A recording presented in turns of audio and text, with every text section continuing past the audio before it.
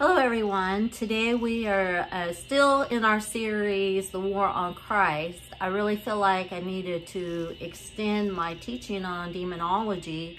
I believe a lot of people have misinformation out there on the subject, and I think that we really need to go into more depth in understanding more about demons and where they come from.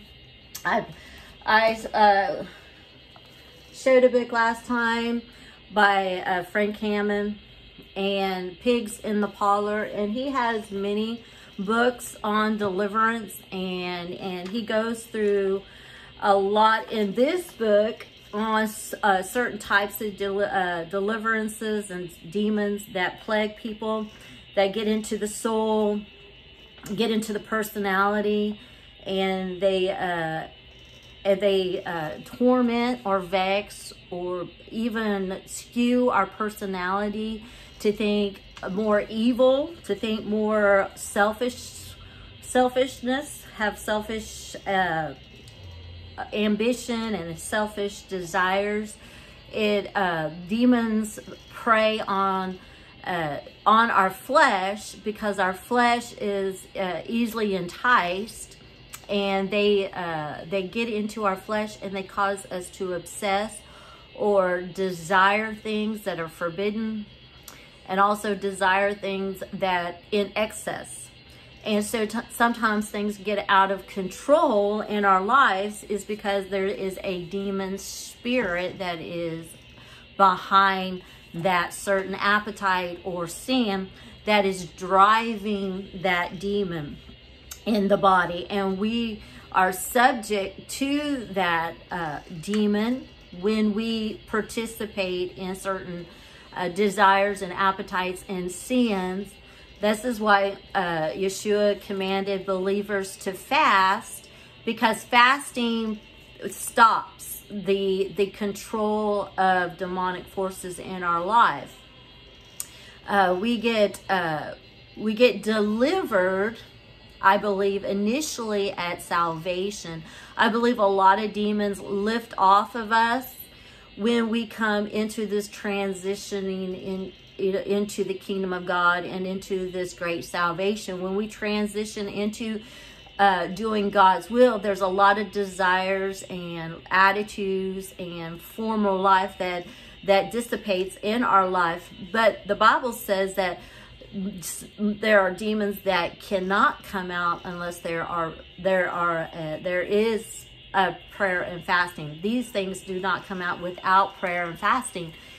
We have to examine our thoughts. We got to examine our emotions. We've got to examine our personalities, our attitudes, and we've got to see what is the driving force, what is molding us, what is making us. Are we in contrary and contradiction to this word? Is the fruits of the Spirit actually manifesting in our lives? And so we've got to, the Bible says that we have to judge ourselves to see if we're in the faith.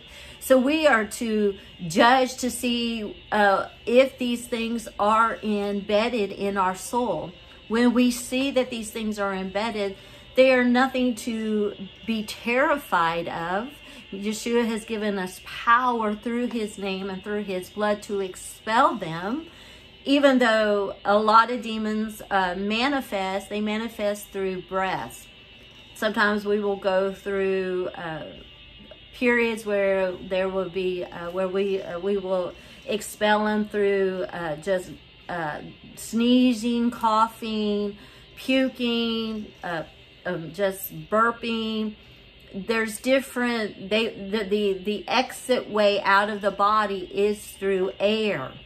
They're pneumatic. So when we are encountered with the Spirit, when we encounter the Holy Spirit, and when we repent of certain things, and the Holy Spirit is leading us to deliver ourselves or deliver someone else, we have to be sensitive to the Spirit. There might be a manifestation of coughing and spitting and puking, and a lot of air is being released out of the body because those spirits are leaving the premises.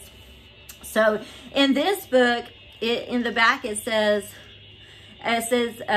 this book contains a wealth of practical information for the person interested in, planning to engage in, or actively engaged in the ministry of deliverance. It is a practical handbook offering valuable guidance as to determining how demons enter. And I mentioned that last time, through sin, and are participating in sin, and even being born in sin with generational curses. If deliverance is needed, showing how a practical way how to be delivered and the things to say and how to pray our way into this deliverance, gives us a practical application on how to deliver ourselves and others. How deliverance is accomplished for others and self. How to retain your deliverance. That's the key.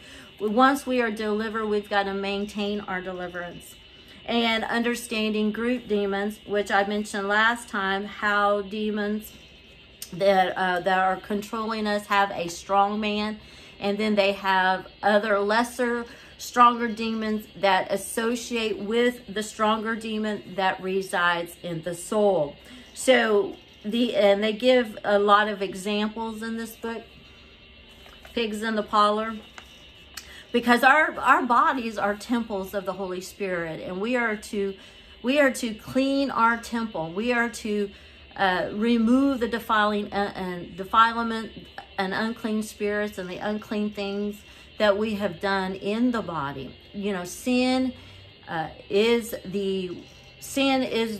resides in our flesh, and sin is just not an attitude. It's not just an action or a participation. Sin is just not something that we're tempted with, but sin is a constant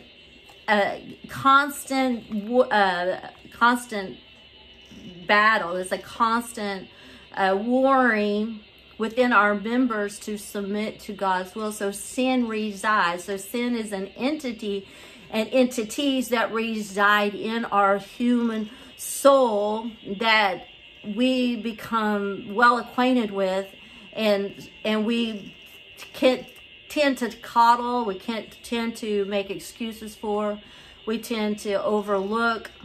But sin and demons cannot be separated. They are one and the same. And when we are being tempted in sin, or we have this desire to disobey or behave sinfully, then that is usually influenced by a demonic spirit. That spirit is enticing you. The Bible says that God tempts no one. He tempts no one, but it's within our lust. It's within our nature that we are being tempted.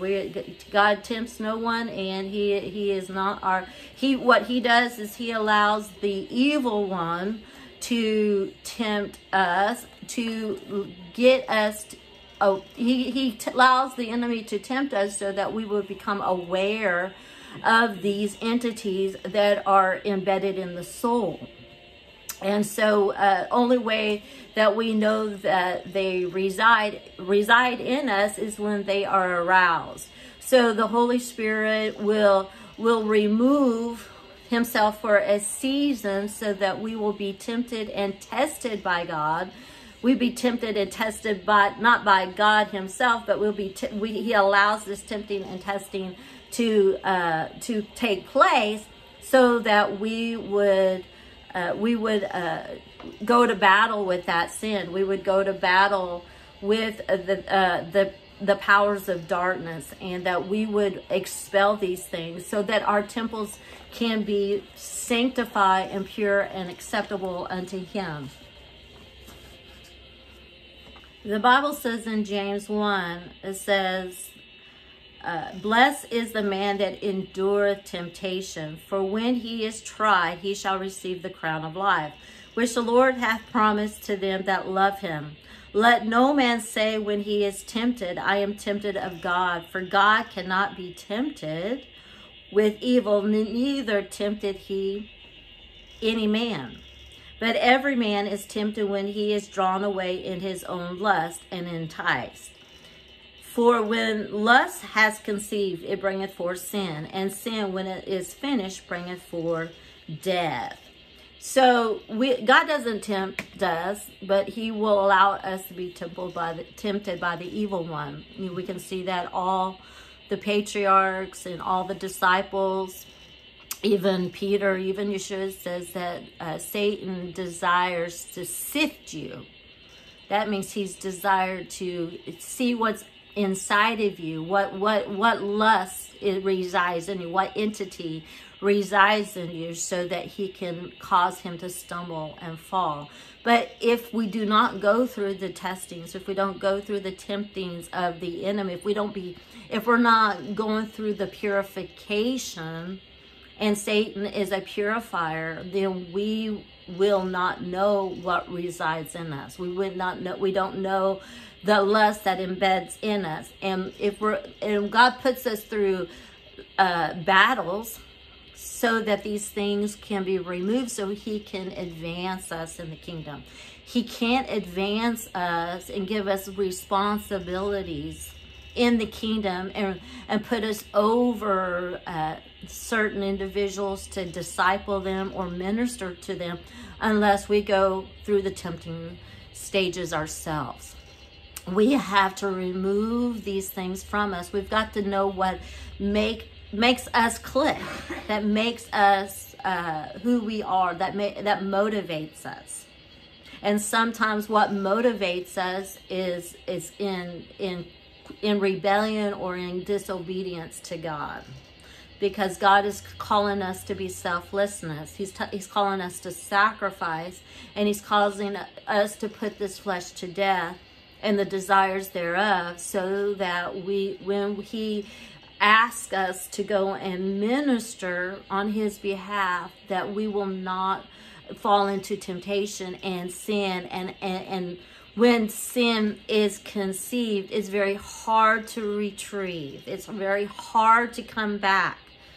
The Bible says in Hebrews, doesn't it say that if we go back into sin, we trample the blood of Yeshua underfoot, and it is harder to come back from that, because the more responsibility, the more that we taste of the goodness of God, the more that we taste of the worlds to come, the supernatural and the power and the manifestation of God's presence, his giftings, his spirits, the more we get involved in that and we fall in temptation, then it's harder for us to come back from that. If we fall in temptation and we sin and we continue in that sin and we don't recognize it, then it's harder to come back to faith.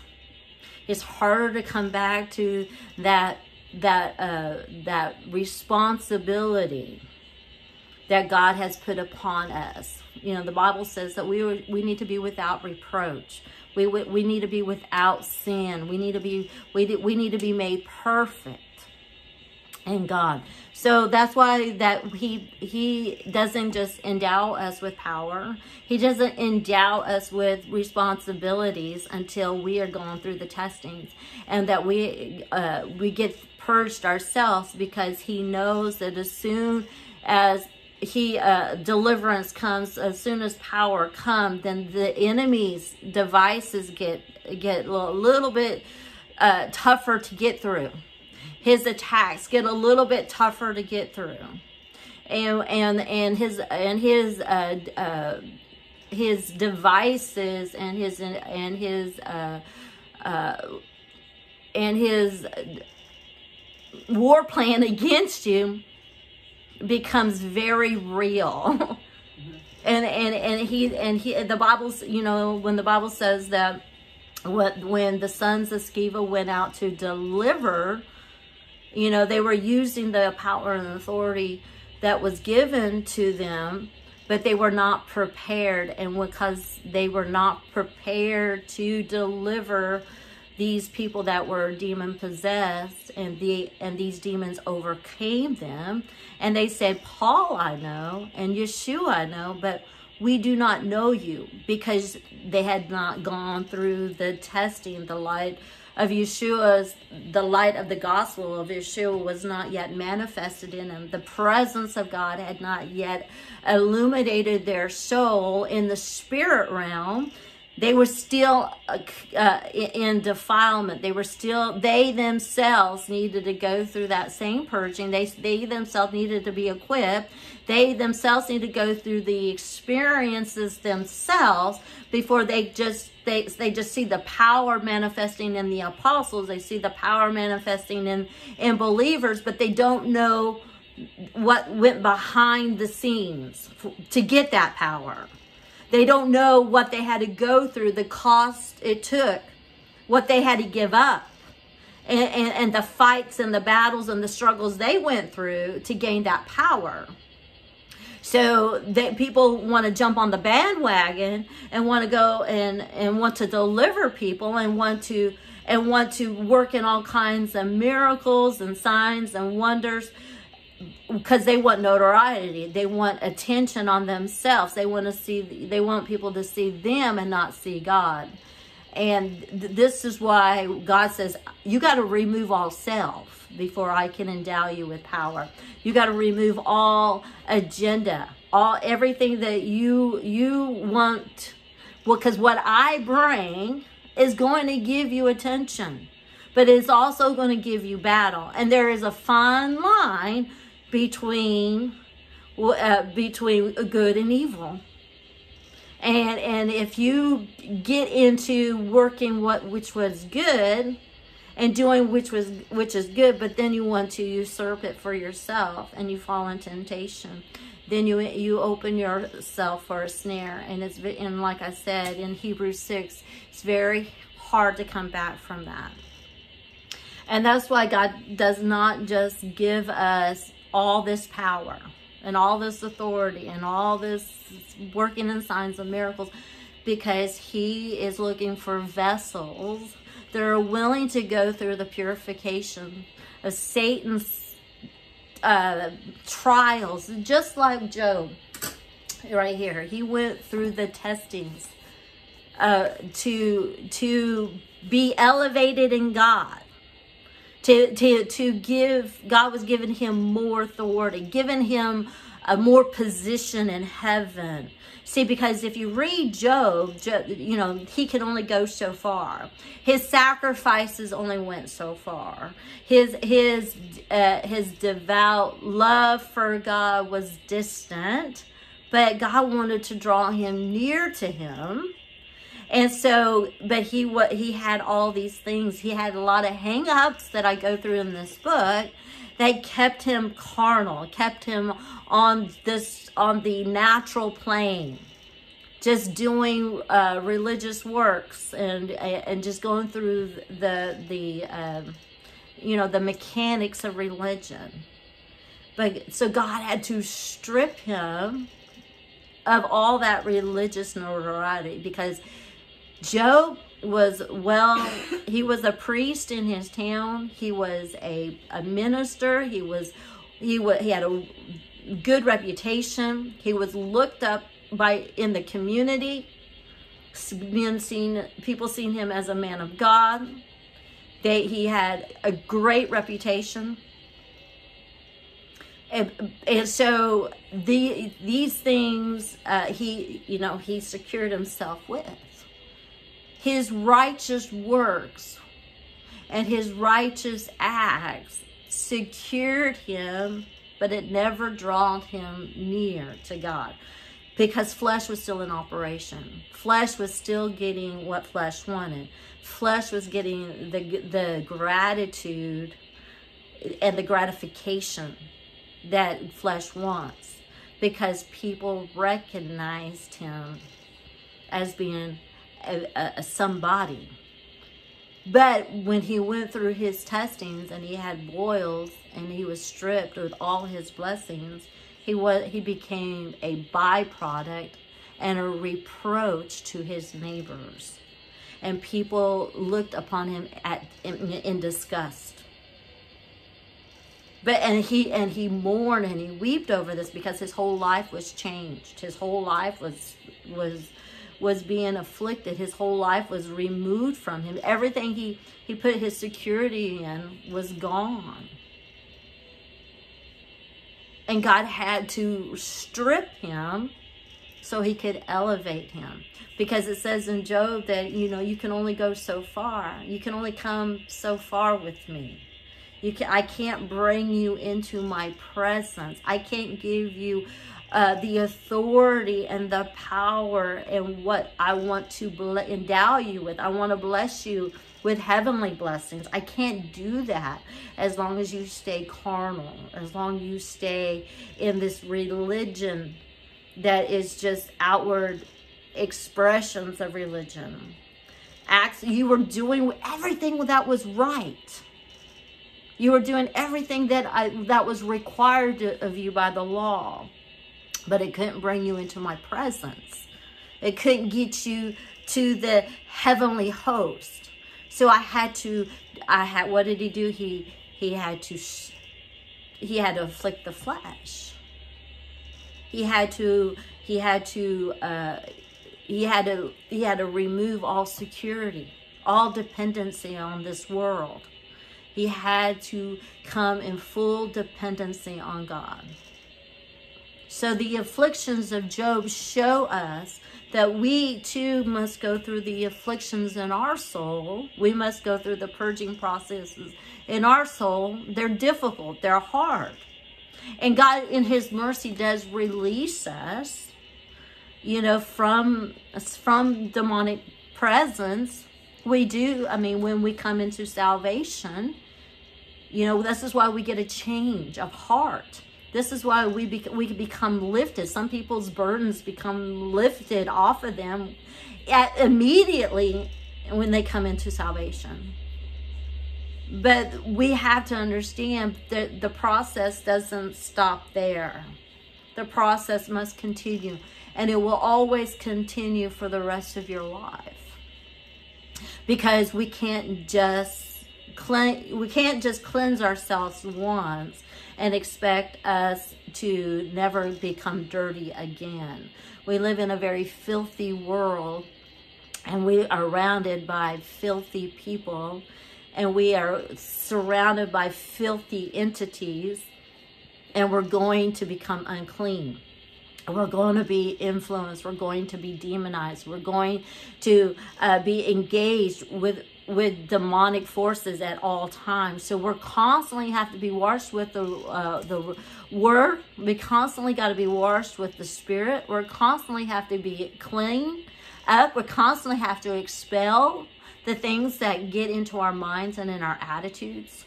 We're constantly, this is the warfare. It's a continuous warfare until Yeshua comes back. Until he makes all his enemies under his feet. And until then, we're going through cleansing. It's just like a newborn baby that comes out of a womb. And the first thing the doctor does, the baby's just got all this slime on them, and they got this blood and all this nastiness upon them from being and living in a womb and developing in the womb. But once the baby is delivered, the first thing they do is clean up the baby. They give the baby a bath. This is such a type and shadow of how God takes us out of the world. He takes us from being in this filth and engaging in this filth, and he's birthing you into the kingdom come, because we're being born again of the Spirit. And what does he do? He cleans us up. The first initial thing he does is starts to bathe us. But if we just continued in that one-time bathing, when the doctor comes and the nurse comes and they bathe that child and clean that child and give it to the mother, if the mother and father does not bathe that child will become stink. That child will start to stink. It will start to manifest sores. It will start to have rashes. It will start to have flaky skin. And it will start having all these bumps that will develop from the neglect of just not bathing.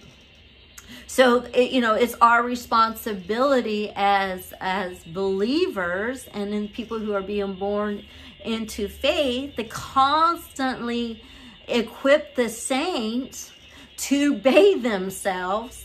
And this is why we've got people like Frank Hammond and deliverance ministries that are going out and teaching people and teaching more mature believers how to cleanse ourselves from these defiling elements, because they can't do it themselves. They're not mature enough. These babies in Christ are not mature enough to bathe themselves. So it takes somebody more mature in the faith to be able to do that. And God knows that. But there's got to be a time when we develop maturity, spiritually maturity, in us, that we cease from sin. We cease from the participation of sin, but we also have to have discernment when spirits come and start to try to manifest themselves in our life again. When they start to, when influences start to capture our mind, in our attitudes, and where Satan wants to come and sift us in our members to get us to fall into temptation. He, and I went through many journeys, many times where the enemy tried to sift me. And I was fine. I was doing just great without that sifting. I was happy. I was content. I was not looking for anything. Does that make sense? I wasn't putting myself in that place to be sifted. But opportunities arises. Situations happen that we become tempted, and we start, and those things that lay dormant in us start to arouse themselves, and we start to be tempted, and we start to be sifted in our faith and in our belief and our desires. Is our desires going to be, are going to override my faith? And I did not have these issues before. Then God changed my situations and my circumstances, where they became very, very alive in me. And I had to go to battle. And I had to fight to keep my flesh under control. Keep what was important to me. My relationship with God was more important to me. My love for Him, knowing what He brought me through initially, going through the initial deliverances in my life, kind of settled me. Kind of it kind of implanted something inside of me that, hey, I never want to go back there. Never want to go and dabble in darkness, which I never got into the occult. I never got into like vile sin, but we live in a sinful world, and I got complacent. I had apathy. I love God, but He wasn't first priority. And I allowed the world to influence me, and I started living and thinking, acting like the world, claiming I was a Christian, claiming I was a believer. And when sifting came, when times where God was going to deliver me from these things that were inside of me, these things start to arouse. Things started to manifest generationally. It could have been all kinds of, come from very different avenues and different places. But Satan is at war with you, and he's at war with your mind, and he's at war with your soul. And so thank God for that initial deliverance, because when God started calling me out 20 years ago, even though I was raised in church, like I said, I was a carnal Christian. I would feel the presence of God. I was filled with the Spirit at a young age. I constantly was working and operating in the Christian life. When I became a Christian, when I became an adult, my life was surrounded by all things Christian.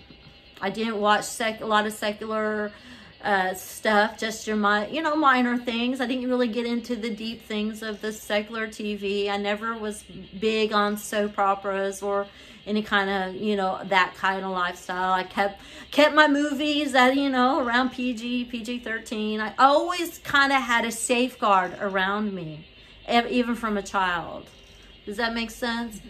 And I always try to, try not to get into anything that was going to, I was raised in a church. I was raised with parents that did deliverance ministry.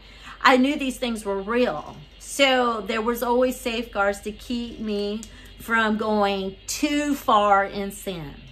But that doesn't negate that I still was in sin, because my heart was not on fire for God, and I still wanted the things of the world, and I still pursued the things of the world, and that was my first, my desires. That was my first, what you call my initial desire, or my initial that took precedence in my life. That was what took precedence in my, trying to obtain in this life, trying to gain worldly possession, trying to, succeed in this life. So, even though in itself it's not bad to succeed in itself, but when it becomes your God, when it becomes your only focus in life, when it becomes your only source in life, that's all that you care about, and you only go to church, and you only feel the presence once a week, maybe because you're in prayer and worship,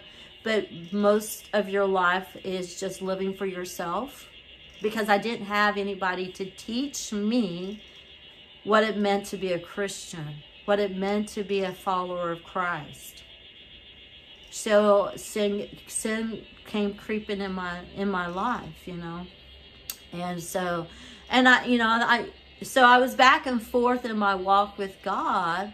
It was back and forth until 20 years ago, and God really got a hold of me, because there was things that opened doors, because I wasn't guarded, I wasn't protected by the blood, I was living carnally. I got a major attack on my life. And because of that attack, I had nothing but no hope. I had nothing else but to turn to God. There was nothing that I could do but turn to God, because there was nothing in this life that could help me. This was a spiritual attack on my life. And it came from dark forces, and it was attacking my mind and my emotions, making me very fearful.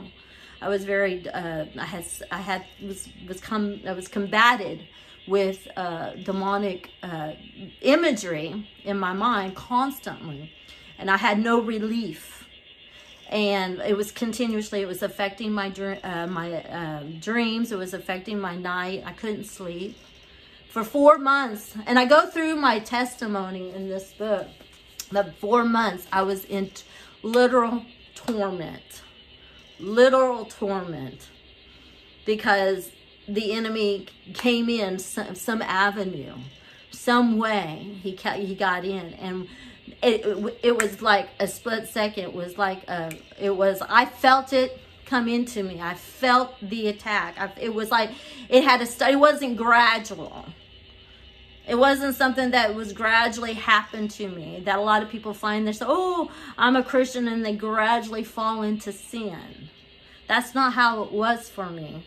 It was an immediate attack on my life. And I had no control of my mind. I had no control of my emotions. I had no control. I mean, I literally was praying without ceasing. To keep my mind and keep my kids and keep everything around me harmoniously coexisting with these people, and keep so that people would not know what was internally what was going on with me. So I kept a good front, but I was battling. within my soul. I was battling within my mind, and because my kids were young at that time, and I didn't want to bring fear upon them. So I had, life doesn't stop because you're going through something. You have to continue. I had a job. I had to continue with my job. I had to continue with my raising my children. I had to continue to try to, get along with my husband. Knowing that I was going through something. But the dude couldn't put his finger on it because he wasn't spiritual. He wasn't a Christian. He couldn't figure it out. So he just kind of, what did he do? He just left me for myself. He just left me in, like, you need to deal with this. I'm going to go sleep in the back bedroom. I'm going to work 12-hour days. I'm just going to try to, escape from this situation. And so I went through, and so that escaping from that situation, I wasn't planning on doing my testimony, but I felt like the Lord was leading me to it, so I'm going to kind of go with it. So anyways, I was all alone for 4 months, all alone, severely attacked, severely had imagery, severely my emotions were heightened. I was anxiety stricken. I had fear. I couldn't sleep. Could not eat. I lost 10 pounds within a month because I was just constantly in this warfare, prayer, and everything that I learned as a child. This is why it's so important that people instill the Word of God in their children. Because it took the Word of God that kept me sane. It took the Word of God to keep me mentally stable. And I went like 10 years without really opening up my scriptures, really getting into my scriptures. And I just kind of living life, trying to keep up with the Joneses, trying to make my life a better here on earth, And until that attack happened, it just came suddenly. It came suddenly out of nowhere. And I was fighting for my life. I was fighting for my sanity. I was fighting for my emotions to keep it at bay, keep them stable. I was fighting. And everything I learned from my youth, the Lord was bringing it to my remembrance. And I was fighting these devils that were rising up inside of me. That were manifesting in me. They were manifesting I could see them in my eyes. I could see them in my flesh. I could see them. They were tormenting me. They were trying to get me in fear. And so every time, I got to the point where they didn't make me fearful anymore. Because the Word of God started to take its root in my life. And every time I would speak to these things, and I would speak the Word of God, and they would have to settle down. But I wasn't delivered. But it was a battle for 4 months, and I was like, Lord, I'm so tired. I'm so weary of this battle. To the point where I couldn't even work. I finally said, because I couldn't sleep, would go days without sleeping. And I finally said, I'm not going to work no more. I've had enough.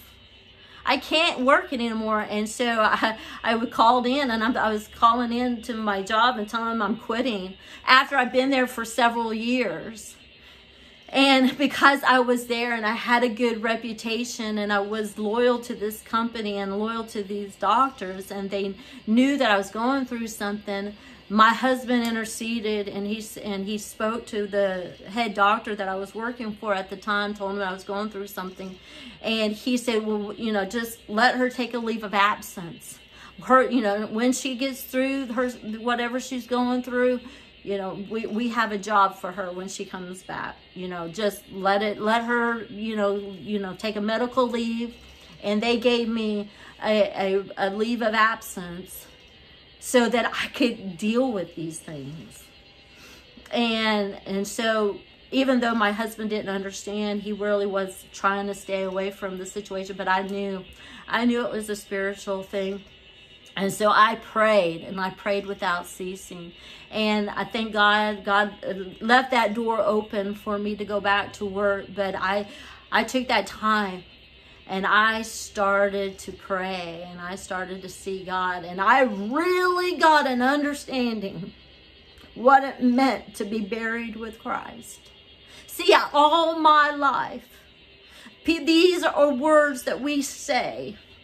These are words that are like cliches in our life. And I did not know. I was baptized when I was younger. I knew, but I didn't know what the meaning meant to be baptized. And I told the Lord that day that I was getting delivered, I said, Lord, I said, I was invited to go to my dad's church. He was getting to the Messianic movement at that time, and they had a Sukkot. It was during the feast days. It was during the fall feast. It was during September. It was Labor Day weekend. Actually, it's this weekend. This is the weekend I was delivered. And it was during this time of the feast. I think it was Yom Teruah. And I said, I didn't know anything about the fall feast. I didn't even know anything about the Hebrew roots. I didn't know anything. And all I knew, and I said, they were having, different events that happened. And I was invited to come up that weekend to celebrate with them. And I said, and they were doing baptism. And I said, Lord, I want to go there and I want to be baptized because I want to be buried with you in Christ. I want to be buried. And that really became real to me. And that moment, I had music going on in the background. And, the Lord does things strange. And there was a song that came down that I was playing by Ron Canoli, When We Bow Down at Your Feet, Lord Jesus. And I had that on a repeat. That was because we had CDs at the time, and I had a CD player, and I was playing it in repeat in that song. And I was just worshiping God that day, and praying and say, Lord, I'm going to be baptized. I am serious, because I didn't have no way out. I was being tormented. I was being vexed. I was being totally, I mean, words can't express what I was going through. Nobody knows what I went through. Nobody could even understand what I was going through. Nobody outside of me could figure out what was going on to me. I was having such an inner struggle. I don't even like to talk about it. It's been 20 years. I have not talked about it once, because it's not something I glory in. It's not something I glorify in at all. I hate it. I hated that these things happened to me. I hated it. And so I prayed, and I was doing housework around the house, and the Lord, and there was a word that came up out of my belly, because I was praying without ceasing. My tongues, I was praying in tongues. I was praying in the Spirit, and I had to give me a tissue, but I was praying. I was cleaning house, and a voice came up inside of me, because I was praying. The Spirit was praying in me, and I thank God for the Holy Spirit. I thank God that I was was filled at a very young age and understood it. And as soon as I started warfaring, and when the things that I laid aside, Bible reading and time in prayer, man, they resurfaced. I started remembering things. Things were coming up to my remembrance. Scriptures that had laid dormant inside of me for so long that I wasn't like well equipped. So I knew it was God. God was with me the whole time that I was going through my battle. But He allowed me to go through this situation. And He didn't immediately deliver me. He didn't immediately take me away from my affliction. I went to the doctor and sought help through a physician. They put me on magnesium. They told me to, they take some antidepressant medicine So they were giving me samples of antidepressant medicines, which made it worse. It did not help anything. It actually suppressed me. It actually suppressed my will. See, I was better combating these things that were coming at me, the torment and the vexing of my mind, and the thoughts and the imagery. I was able to combat them a lot better when my will was engaged. When I was able to use, with the Spirit of God, with my will, able to engage in this fight. But as soon as they put me on these antidepressants, especially this Effector, it was called, I was weak. I had no life in me. I had no way to battle these things. I was just feeling like I was being overcome by my thoughts and by my feelings and by my emotions, because the medicine was actually suppressing the inner strength inside of me. And so I was like, I took him for a day, a week, and I was like, I'm getting off of these things. I'd rather deal with them, with an inner strength than try to suppress these things. And so I got off of them. And I just went to battle.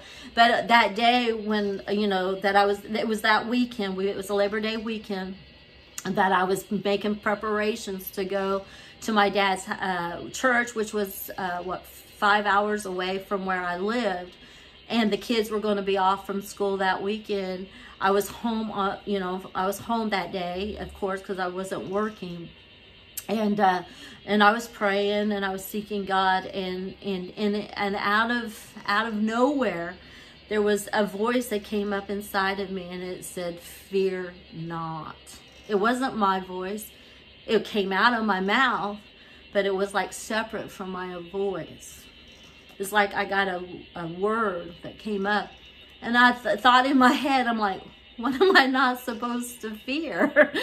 I had no clue that I knew that I was attacked, but I did not know that these entities were, I kept thinking, I know now that these entities, I could see them manifest, but you know how your mind does not want to accept that you have evil spirits? I mean, especially me.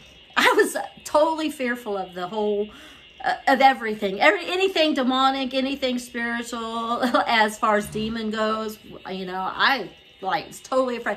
So in my mind, to keep me some, sound and have some kind of, not to get caught up in fear, I kind of just suppressed that idea, that thought that demons were actually in my flesh and that I was having to be delivered. And I also want to make the comment that, even when, at the whole 4 months that I was going through this, I would go to church, and I would go to different, and there would be a fear that would rise up in me. It's like I didn't want to be at church. I didn't want to be around godly people. I didn't want to be, because these devils did not want to be delivered. So I was constantly, even though I wanted to be free, I thought it was more medically, emotionally. I thought I was going through anxiety, depression, maybe had a medical problem with me. I knew it was spiritual in the back of my mind, but never wanted to accept it. Does that make sense? I never wanted to accept that it was demonic, because I had no idea what demons were. I didn't know. I always knew what the movies portrayed demons were, but I didn't know what demons, where they came from. And I think a lot of people are afraid of demons is because they don't know where they come from. They have a fear of them because they don't know exactly what they are. And what they come from, and how they reside in your temple and your body and your flesh, and how they get in through sin. And sin and demons are one and the same. And I'm going to go into the teaching of that. So I didn't know these things. So the fear of the unknown pretty much plagued my life, And so I just tried not to get, around people that were, especially, I didn't want to get around you guys. I wasn't living, a very Christian life. I was not, and so I didn't want to be around godly people either at the point. I didn't want to be, and so when this was happening, even before this happened, my life wasn't conducive to walking in God righteousness and in godly attributes and doing godly things. So, but when this all happened and I couldn't go anywhere else but to God, things started changing. My desires started to change. My heart desire. I wanted to be, I didn't want to go to church because I didn't want them to, I was afraid. I had a fear of it. Something was going to manifest, or I'm going, how the enemy plays on your mind. And so I didn't want to go to church. I didn't want to be around because these things were controlling my emotions and my mind and my thoughts, and I had just a lot of fear rising up inside of me. And I didn't know how to handle it. I didn't have no support. I didn't have a godly husband that could pray for me. I didn't have my parents were 5 hours away. I didn't really have anybody to lean upon during this time that I was this time of very of difficulty and terrifying circumstances. So I tried to suppress it as much as I possibly can until I couldn't suppress it anymore. Until I needed to get relief, until I needed to get things. But anyways, that day, right before we left to go to Lubbock, that the word of the Lord said, "Do not fear." And he came in. I was praying. I had that music on repeat, and I can just sense the presence of God walking in my room. Yeshua himself came. And I could sense that he was laying there. I was laying there at his feet. I didn't see an image. I didn't see it. I just felt the presence. I just knew he was there. And one by one, he started to tell me in my mind, projecting thoughts in my mind like, this is what's plaguing you. This is what's plaguing you. And start to expel them. And I started to name them. And when I would name them, that demon, then my body would go limp and I would spit them up. And I would spit them in the toilet, and I would all night, hours, by myself, laying on the bathroom floor with Yeshua, his presence, his silhouette, his I didn't see his silhouette, I didn't see it, but just knowing I was at his feet, knowing that he was right there with me, and he was projecting the thoughts of these demonic forces that were intruding in my life. He didn't tell me where it came from. He didn't say that I was cursed, or it came from a family curse. He didn't say that I had a witchcraft of spirit put on me. He didn't tell me how I got them, but he told me which demons were plaguing me, and I went through everything that I can possibly, anything that came in my mind that I needed to be delivered from. That's what I got delivered from. And my body would go limp, and I would expel them through my breath, through spitting and gagging and projecting stuff out. I wasn't puking, but I was projecting stuff out of my mouth. And I went through this for all night long. My kids were knocking at the door saying, "Mom, are you okay? Are you all right?" I said, "I'll be fine. I'll be fine." My husband took the kids off, and he slept in the back room, and I all night was praying all night. And I got up, grabbed my kids, and I took off to Lubbock, and then that's where I found the support. And they prayed me through, my mom and my sister-in-law and the people that surrounded me, and they prayed for me so I could come out of this. And I've held this in my testimony because it's not something I'm proud of. I don't know how they got there. I don't know why I was plagued. But God knew, and he knew that there was an open door that came in. That something got in, unannounced, unaware. And it was going to destroy me if it wasn't for Yeshua. It would have destroyed me. I could not take it anymore. And I would tell you that I had my mom come and stay with me for about a week, because I was terrified. I just went through a deliverance, something that I never wanted to experience, never wanted to deal with in my lifetime, never thought I would have to go through. And I was terrified that that these things were coming out of me.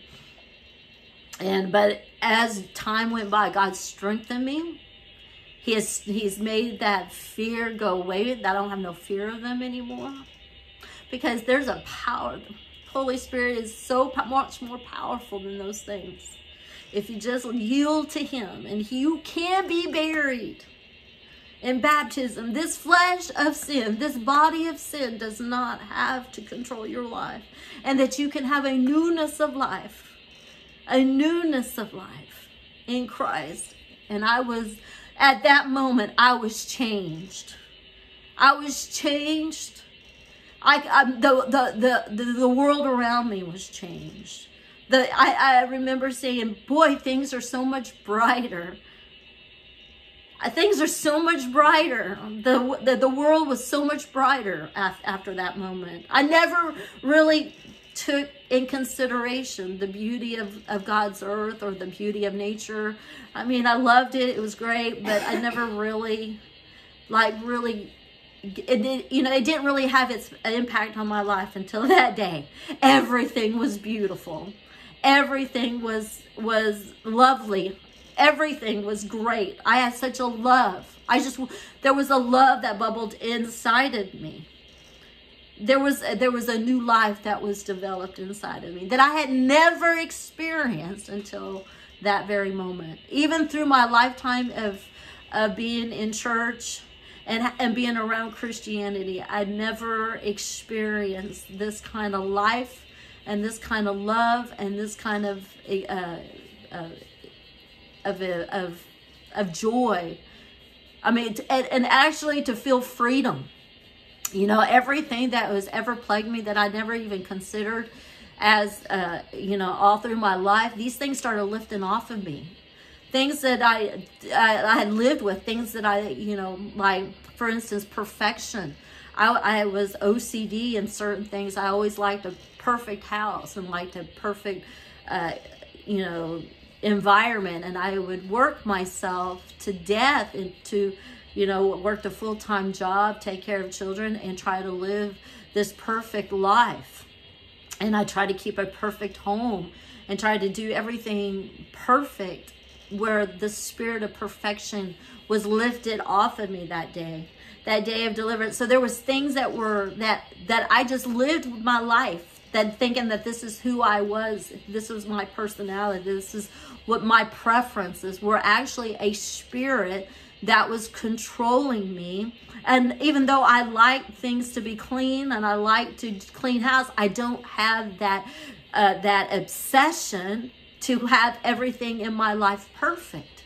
We take for granted the things that we live with, things that drive us, the things that motivate us, and thinking that these things are somehow acceptable, but actually there's an evil spirit that is actually driving them.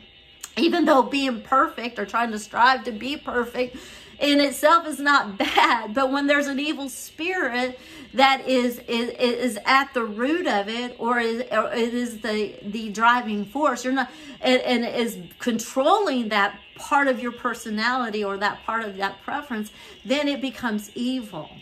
And that's why we have to examine ourselves. We've got to examine the little things of our lives, and we've got to make the commendations in our life to line ourselves up with the Word of God, and allow the Holy Spirit, something like that, having this perfected spirit, the spirit of perfection in me. I would never repent on my own. I would never think that it was evil in itself. So I would have never, took that in consideration of it being controlled by an evil spirit, until the Holy Spirit showed me. And because when Yeshua delivered me that day, He was removing everything. He was giving me like a newborn baby. He was delivering me and cleansing me from all these unclean spirits, all these things that were plaguing me. He was giving me a bath. He was sanctifying me and washing me that day from everything generationally and things that I had adopted in my life. You know, there was so much that lifted from me. There was such a burden that was lifted from me, and I could live free. And now I can live free. Now I can clean my house. I can work and operate in the balance, with the right heart, with the right motive, without being controlled by an evil spirit. And now I can enjoy the things that I like, because now they're not obsessions. They're not making me miserable. They don't affect my attitude. If things are not perfect, I don't crumble under pressure anymore. Because these things are the things that control our lives. And so this is why it's so important that we must be clean. Here, a Christian girl, someone that was raised in church, someone that knew something and never was in the occult, never watched scary movies, never was in fornication, never had anything that I could point my finger at and say that is what plaguing me. But I had a host of demons that resided in me, that controlled my life, and that were in my flesh, thinking that they were just normal way of life, normal ways of behaviors, and part of my personality. And knowing that these were actually demons that were inside of me that had to be lifted, even though there was these tormenting spirits that came in. But it took this situation of being vexed that came through an avenue I do not know, that took me on a journey of even being delivered more in my life, and understanding how we're constantly being delivered. It's a constant salvation. He doth deliver us. He doth, he saves us, and he continues to save us, and he continues to deliver us. It's not a one-time cleansing, but it's a continuation of being cleansed. And it's a continuation of allowing the Holy Spirit to reveal these things to us, because we get involved and we get around things that are unclean, that get into our soul and get into our mind, that we have to take authority over. That is why the Bible says in Genesis, and I wrote this in my book, my testimony. I wasn't planning on speaking it, but before you can speak on demonology, before you can instruct anybody in demonology, before you can have an opinion on demonology, you must know what you're saying. You must experience it. See, God allowed me to experience, because I speak from experience. I don't speak from an intellect or a theology or some kind of education that has been given to me on the subject. I speak from experience. I speak from going through a 20-year journey with God, knowing where these came from, what happened to me, what I myself went through, to be able to inform others. And not to let others, to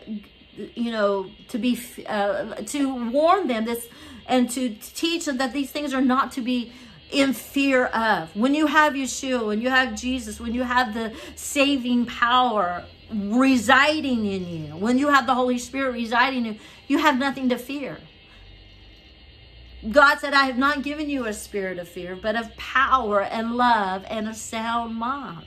We have nothing to fear if the Holy Spirit is working and operating us, because his job is to remove us from those defiling elements. But we have to be we have to realize, and we have to be willing participants to be able to go through the deliverance. We have to be well informed, and we have to know what's going on, or we will shun from it, just like I did. I shunned from it. I was scared of it. I accepted the Hollywood depiction of it. I accepted the way I thought, people's heads spin. I was never with you guys. Y'all did y'all's deliverances with people privately. I was never with you guys. I just knew by testimonies.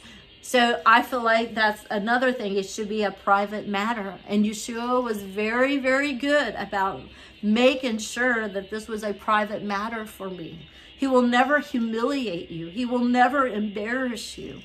Even though when I would go to church and I felt like something was going to manifest or something, it was never time. And God and the Holy Spirit knew that. I was like, I don't want these things to be. I didn't want to confront them with another person. Does that mean I did not want to be a spectacle? That's the one thing I did not want. I did not want to be a spectacle, and I didn't want to be embarrassed. And so he knew that from knowing who I was, and this is why he did it in my home. This is why I was in my house, in my bathroom with the door shut, privately, going through the deliverance. He personally delivered me because I did not want to go through the humiliation of being and the embarrassment of it. Because many times, that's why the fear of it would keep me away from church. It would keep me away from people that actually had the anointing to deliver, because I was afraid. I didn't want, and those spirits inside of me didn't want to be delivered either. So they kept that fear heightened inside of me. So it was like a joint effort to keep me bound. Does that make sense? So, but as soon as I realized that they were demons, I was going through a deliverance, and all fear left me. I had no fear that day. I was completely relaxed, totally just calm as calm can be. Totally, there was nothing elaborate or dramatic about it. It was very just letting the breath go. It wasn't nothing. I wasn't contorting or having any kind of convulsions. And not to say that doesn't happen. I didn't have any of that. It was very, very, I didn't get really fearful until after it was all gone, after it was done. Does that make sense? After the whole deliverance, after my mind caught up with what was happening to me, then the fear of that, oh my gosh, what just happened to me? What did I just go through? Then the enemy tried to attack me. But the difference between the enemy attacking me now and attacking me then was they were outside of me. It was not an internal struggle anymore. They couldn't come into my mind. They could get into my thoughts, but having the real images in your mind, feeling like it was you that was, that had no control. You felt like you had no control of yourself. You had no control of your mind. Now even when the enemy attacked me, I had power. I had control. I could shut it down. I could tear down all imaginations, cast down imaginations, every stronghold that tries to exalt itself to the knowledge of God. The warfare was no longer inside, it was outside of me. And it started immediately, because as soon as the enemy tried to get back in, it was a different, like the paradigm had shifted. There was no longer like they were not engaging in all the faculties of my life. Does that make sense? They were not engaging in my mind. They were not engaging in my emotions. They were not engaging. They were outside of me, trying to press in. Does that make sense? But they were inside of me, trying to control, my senses and everything that's inside of me, that we hold on to. Does that make sense? Mm-hmm. Because inside we have our will, we have our thoughts, we have our emotions, and we can shift these things in our life. We can quit thinking about these things. We can stop feeling the way we feel. We can change our direction because we have that navigating senses of our will to change our thoughts. We can the Bible says, think on these things, think on things that are holy, things that are pure, things that are lovely. See, I didn't have that in me to control that. Do you see? Now I can control it. Now I can shift my thoughts to things that are holy and pure and righteous. But when I was going through that torment, I was useless. I mean, I was a victim of whatever the enemy wanted to put in my thoughts and in my thing. I couldn't control it. Does that make sense? And so that's why they were outside of me, and they were no longer in inner space. They were in outer space. They were outside of me. And the warfare was different. The enemy does still come, and he tries to attack, and he still tries to. But now I have the inner strength of God inside of me that pushes them back, holds them, and forces them out.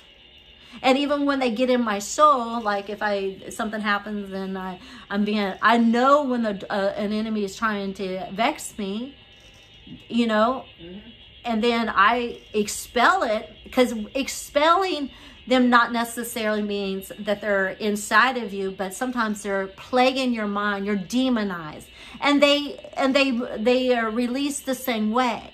This is the way God shows us that we are being plagued, number one, by a demon spirit, and that we are free from it. There's got to be something happens to show us that we are free. We can't just imagine we are free. There's got to be something that shows us that we are free. That's why our bodies may react. We may cough, we may sneeze, we may burp, we may jerk, we may move our hands, we may shake a little bit, because those things are being lifted off of us. But it's not you that's doing it. It's the spirit inside of you, like taking you and shaking you off from those spirits. Do you see what I mean? And it's really like the Holy Spirit's like, shake it off. And you'll shake it off, and you can feel that spirit leave.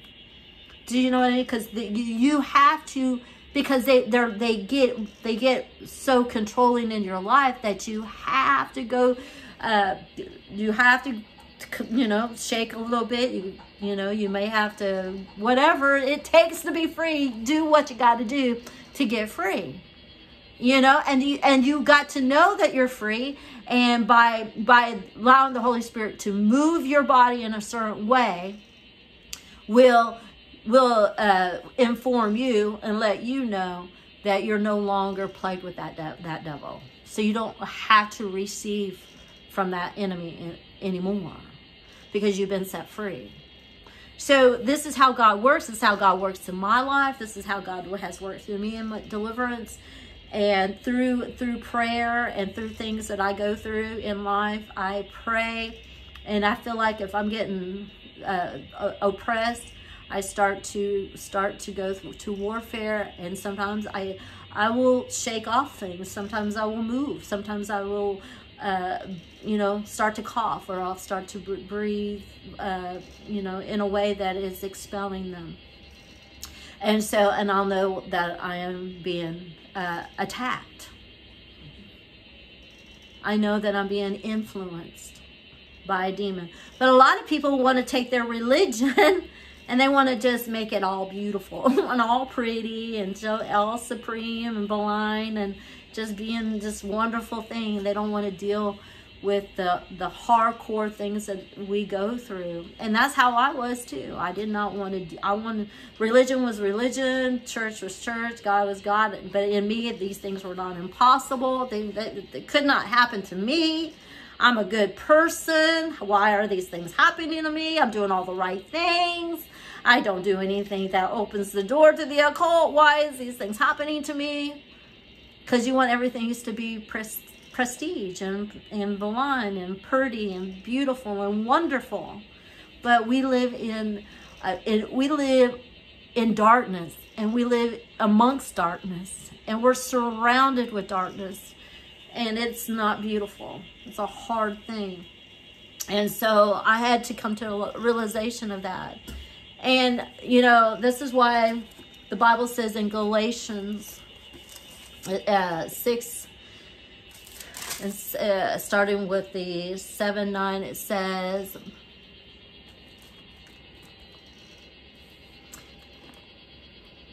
knowing that whatsoever good thing, let me see. I might have put the wrong scripture. Hold on. Well, you know, the Bible says that God is not mocked, but those that sow to the flesh will reap corruption, but those that sow to the Spirit will reap life everlasting. And so whatever we sow to our flesh, we are going to reap the consequences. And anytime that we are working in the flesh, anytime we're operating the flesh, anytime we are engaging in the flesh, we're going and sowing to the flesh, we're going to have the consequences to that working on the flesh. God doesn't, you know, exempt us. Those who sow to the Spirit will reap everlasting life. We will reap the life.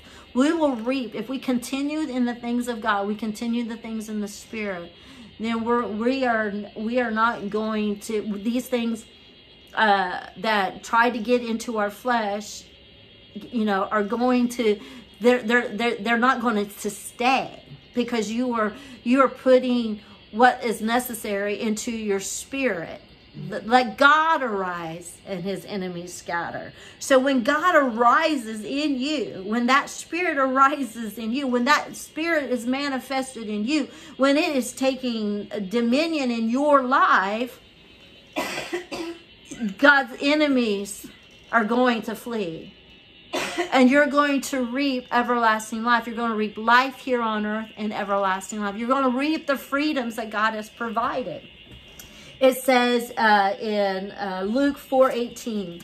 Let's get some scriptures, because my teaching wasn't on my testimony, but I even felt last night that the Lord was going to, you know, that this was the direction he was going to go. Because it's not something that I have a tendency to talk about. I mean, writing in this book was the first time I ever talked about it in 20 years, because it was 2002 when I got delivered. And so I just kept it to myself, and kept it only to the people that are close to me. Never took it outside of that. But if I'm going to teach on demonology, then I got to let people know that I know exactly what people are going through. I've been there, done that, had the same mind as everybody else going into it. But God had to change my mind. He had to change my direction and my thoughts so I could be free. And I'm so glad. And my heart is fixed because of it. I'm not wavering in my decision for God. I'm not carnal, going spiritual and carnal. I'm not you know, a wayfarer Christian. You know, I have been solid and faithful to the process. I have been committed. You know, I'm not hot or cold. I mean, I'm not cold. I'm hot. I'm not a lukewarm Christian. I take this very serious. And it's because of what I experienced. This is why I take it so seriously. And it has rooted me in the things of God more than anything in church, in all the life I had, in any teaching I've ever had, cannot take place of the experience that I had with God. And this experience with God has kept me and has brought, because that wasn't the last trial I've ever went through. That's not the last difficulty I've ever experienced. That's not the last disappointing thing in my life. There has been more and more tragedies in my life and more difficult times in my life. But because of that has rooted me and grounded me, and having that experience in my life has not made me want to waver from my relationship with God. I have not wavered on my commitment to God, because I know from a shadow of a doubt. I don't theorize. I know. And I know he came to deliver me, and he came to deliver us all. And the Bible says in Luke 4:18 that this is exactly what Yeshua came to do. What did he came to do? To set the captive free. It says 4:18. The Spirit of the Lord is upon me, because he hath anointed me to preach the gospel to the poor. He has sent and to heal the brokenhearted, to preach deliverance to the captive.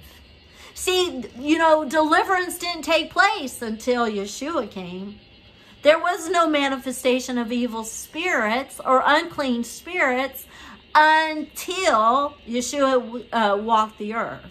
Because Yeshua is the pathway to our deliverance.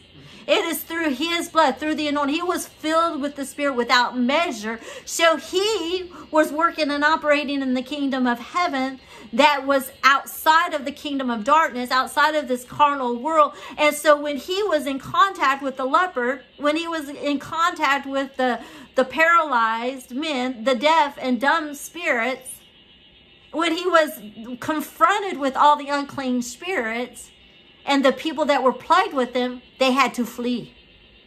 Because he came to set the captives free, to liberate us from the kingdom of darkness, from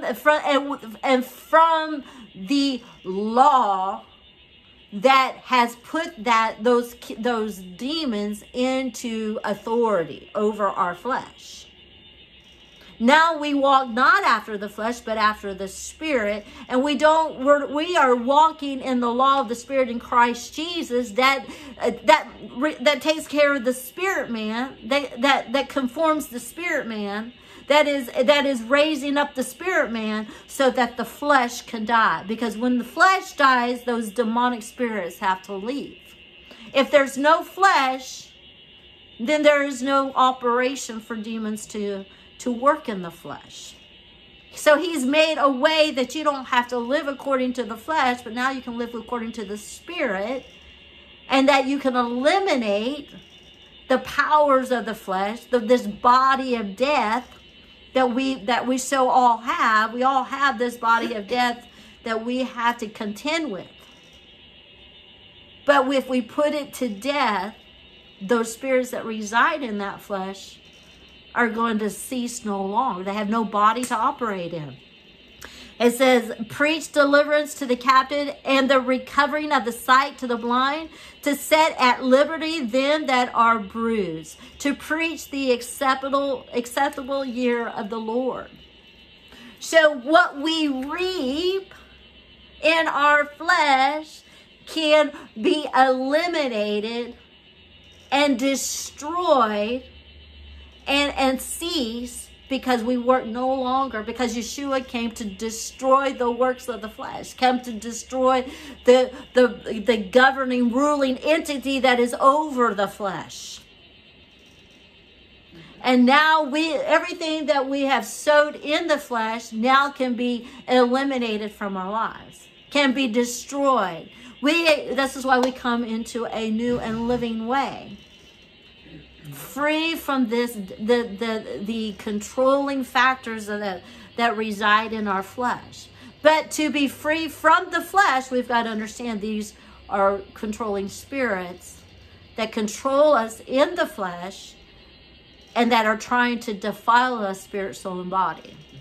Keep thyself pure, Paul said to Timothy. Keep thyself pure, undefiled from the world, from the demonic, from the people around you that are housing these demons. Keep yourself pure from the doctrines of demons, so that we do not have to be engaging with demons, so they don't get into our soul.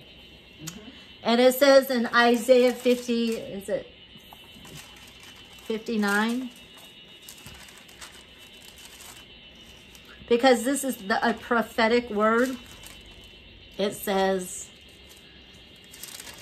because this is exactly what Yeshua came to do, to liberate us from the body of death.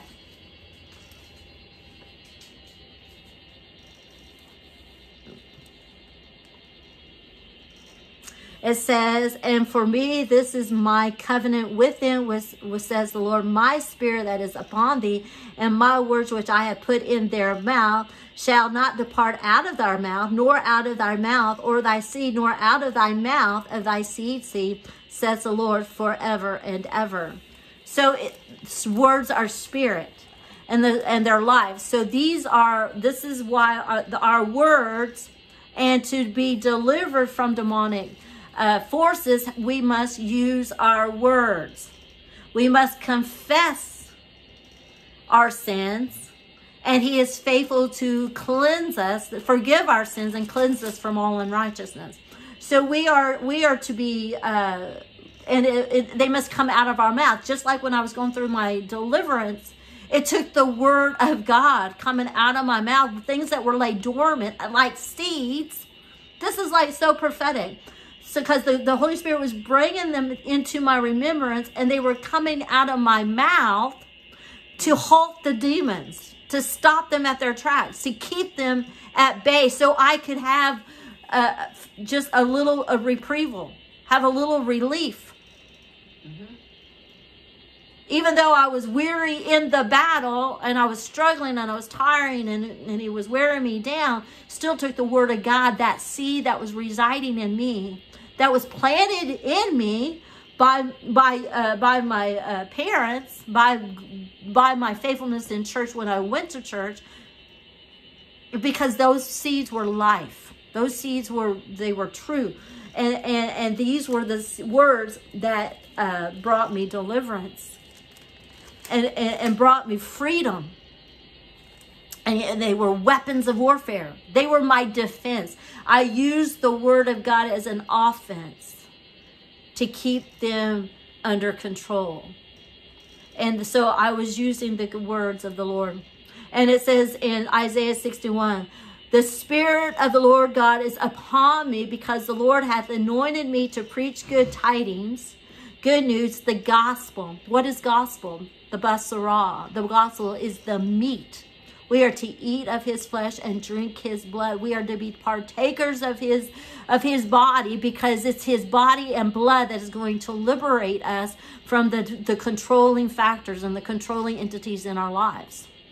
This is why he poured out his blood upon the earth, so that we could receive of his blood, of his body. We become part of his nature.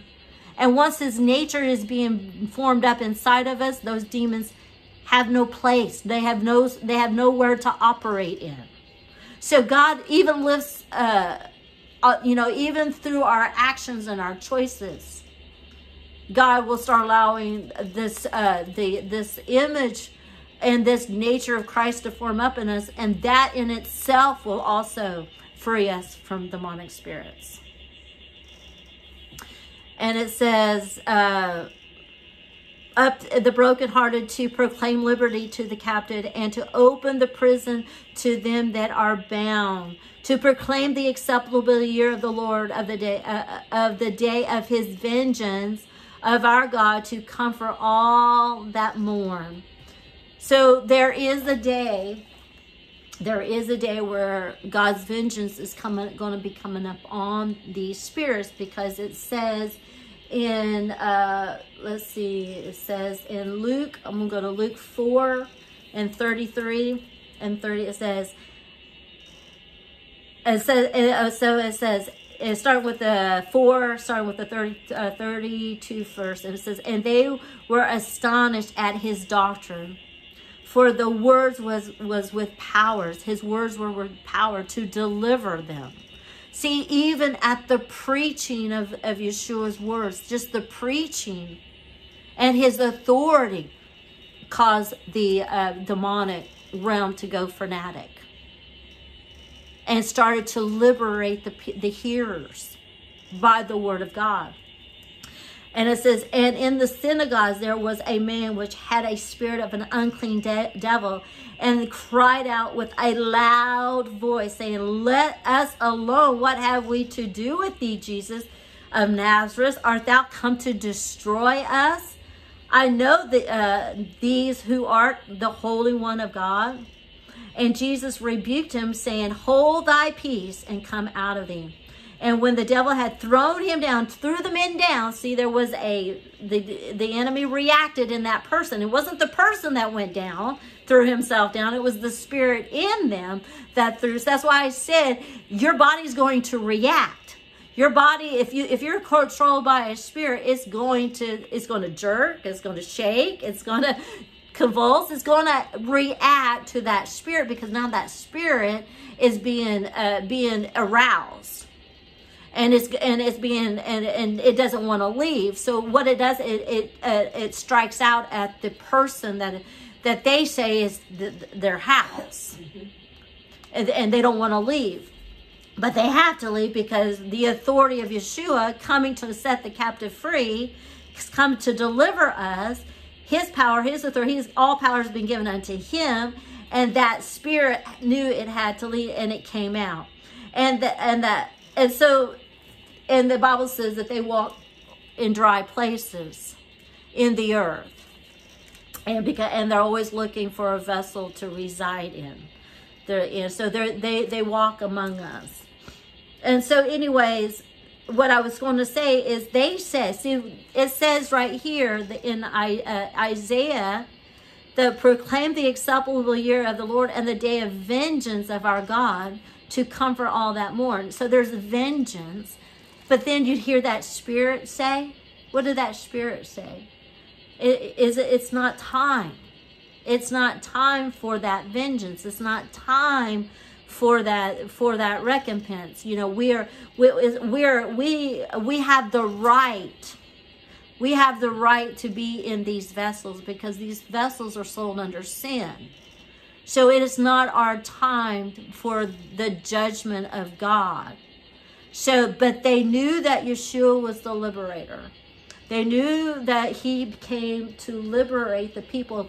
And how did they know that? How did they know that it was Yeshua that was going to be the liberator? What was said? What was portrayed?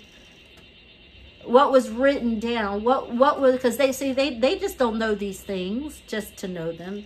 Things have to be said. Things have to be written down. Things have to be put in action. There's got to be a prophetic word that has signaled their demise and their judgment. And I was praying, and I was asking God, I was like, what, where in Scripture, because it has to be in the Tanakh, it has to be in the Old Testament, that for them to say these things to Yeshua. They know that the time has not yet come, that Yeshua is not yet fulfilled his mandated requirements to bring in this vengeance. So they knew that he had power and authority, and now since Yeshua has been ascended, now he is at the right hand of the Father. This power and authority has been given to the believers.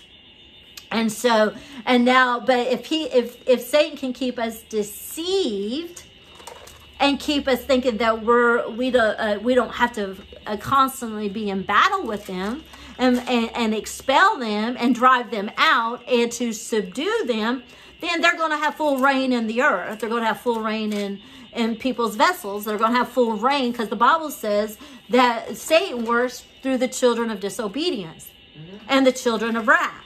So, and even professing believers, because they have no idea that these demons reside in them. And they think, oh, well, I made a confession of faith, and that's all I need to do. And they never go to war with their soul. They never go war with the devil. They just kind of put on a form of godliness, but they deny the power within. So these demons are living high off of the flesh of men. They're just enjoying their lives at the expense of men. At the expense, because what does sin do? Sin brings death.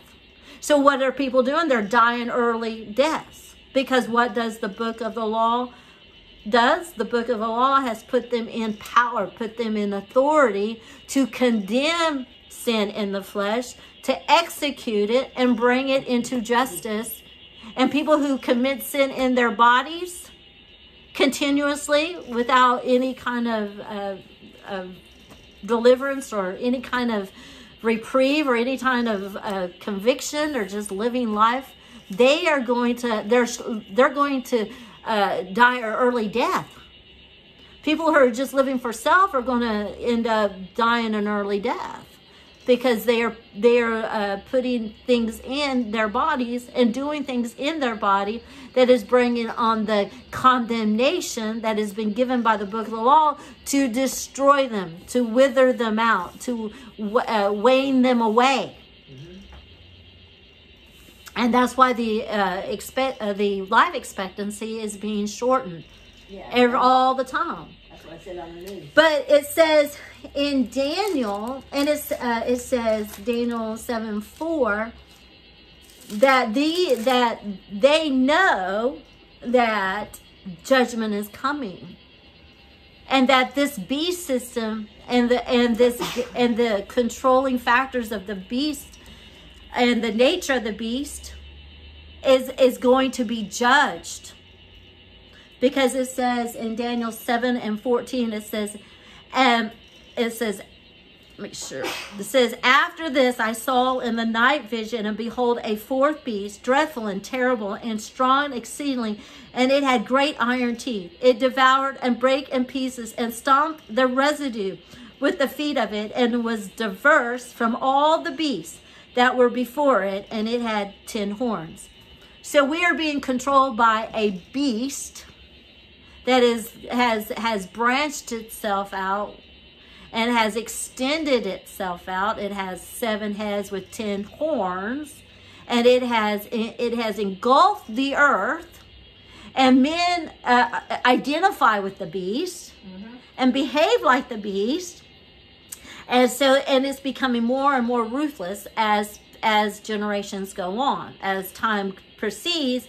The beast that because in Daniel they're talking about 4 kingdoms, or 4 beast systems, imperial kingdoms that has controlled and dominated the earth. But this last beast is going to be fierce, which is being fueled by the spirit of pride, the king of pride, Leviathan. Mm-hmm. And the Bible says in Job that he was, he is the king of pride. Leviathan is. So he is a beast, and so men identify and act and behave as beasts, because the Bible says, in Ecclesiastes, that men are nothing more than beasts when they act and work in their abased nature. And so it says, this beast that is forming up in the earth, that is it's manifesting itself. It's been growing up in the unseen realm, hidden from plain sight, and now it's going to come and be revealed and manifest itself. And God has set these things in order, but he's going to judge it all. And those who align themselves with the beast will be judged with the beast and the demons that are all in this kingdom, all that is under the tendency, the kingdom and the hierarchies of the principalities and powers and rulers and authorities in dark places in high places, all are going to be affected when the vengeance of God comes. And so, anyway, so it says, where eyes are like the, it says, and I considered the horn, and behold, there came upon among them another little horn, before whom there were three. And the first horn plucked up and the rooted, and behold, in this horn were eyes like eyes of a man, and a mouth speaking great things. And I say this is the anti-Messiah, a hybrid, because God doesn't call him a man. He calls it an image that looks like a man. But he is anthropos. He is partly man, but he's not fully man. But he's got eyes and a mouth that speaks for him. But in our perception, we're going to see him as a man. But he's not fully man, because Satan's going to inhabit him. It says, I beheld till the thrones were cast down. All thrones, all dominions, all authorities, all powers are going to be cast down. This hierarchy of the demonic, satanic kingdom is going to be brought down, very low. And the demons sit at the low spectrum of this demonic kingdom. They're at the ground surface. In the hierarchies of this demonic satanic regime. Does that make sense? And I said, beheld till the thrones were all cast down, and the Ancient of Days did sit, whose garments were white as snow, and the hair of his head like of pure wood. This is describing Yeshua being in the Ancient of Days. His throne was like the fiery flame, and his will as the burning fire. So these demons were saying that it's not yet time, because you are not in the role. You're not in this place of authority yet. You're not been lifted up. You come lowly, humble, as a humble servant. They did not know that he came to redeem man and bring man into the kingdom of God, but he has not yet been seated on his throne. Does that make sense? In this position where all things have been made subject to under his feet. So it's not time yet, those unclean spirits. It's not time, Yeshua. We know you're the man, but you're not on your throne. You're not in the power and authority to cast us into utter destruction. You can't avenge on us, the demons were saying. You can't avenge on us. We have to leave the vessel because your authority and power, but the vengeance of God has not yet, is not yet to be. That's what they were saying. But they were trying to because God, Yeshua did not want men to know, because it was not yet time. But just like the evil spirit, they were trying to, they were trying to proclaim, they're trying to out him, because they were trying to disrupt the plan of God. So they were trying to say things, in which what do demons do when they start to speak? They try to distract you. They try to divert you. They try to get you off course. They try to bring fear. They try to bring anger. They try to, manipulate with your mind and emotions to get you away from them. They try to distract you. And this is what they were trying to do, because Yeshua had not yet made himself known who he was. And them knowing that this prophecy in Daniel knew that he was not yet ready to execute vengeance on them. And it says, their hair of, it says, the Ancient of Days did sit with, whose garments was white as snow, and his hair of, his head like the pure wool. His throne was like a fiery flame, and his will as a burning fire. A fiery stream issued and came forth from before him. Thousands and thousands ministered unto him, and 10,000s stood before him. And judgment was set, and the books were open. And I beheld them, because the voice of a great words which the horn spake, and I beheld even till the beast the beast was slain, that old serpent, that dragon of old, the Leviathan, has not yet been slain, has not yet been destroyed. So, but Yeshua has come to destroy that beast. Beheld even till the beast was slain, and his body is destroyed and given to the burning flame. This is when Leviathan is destroyed.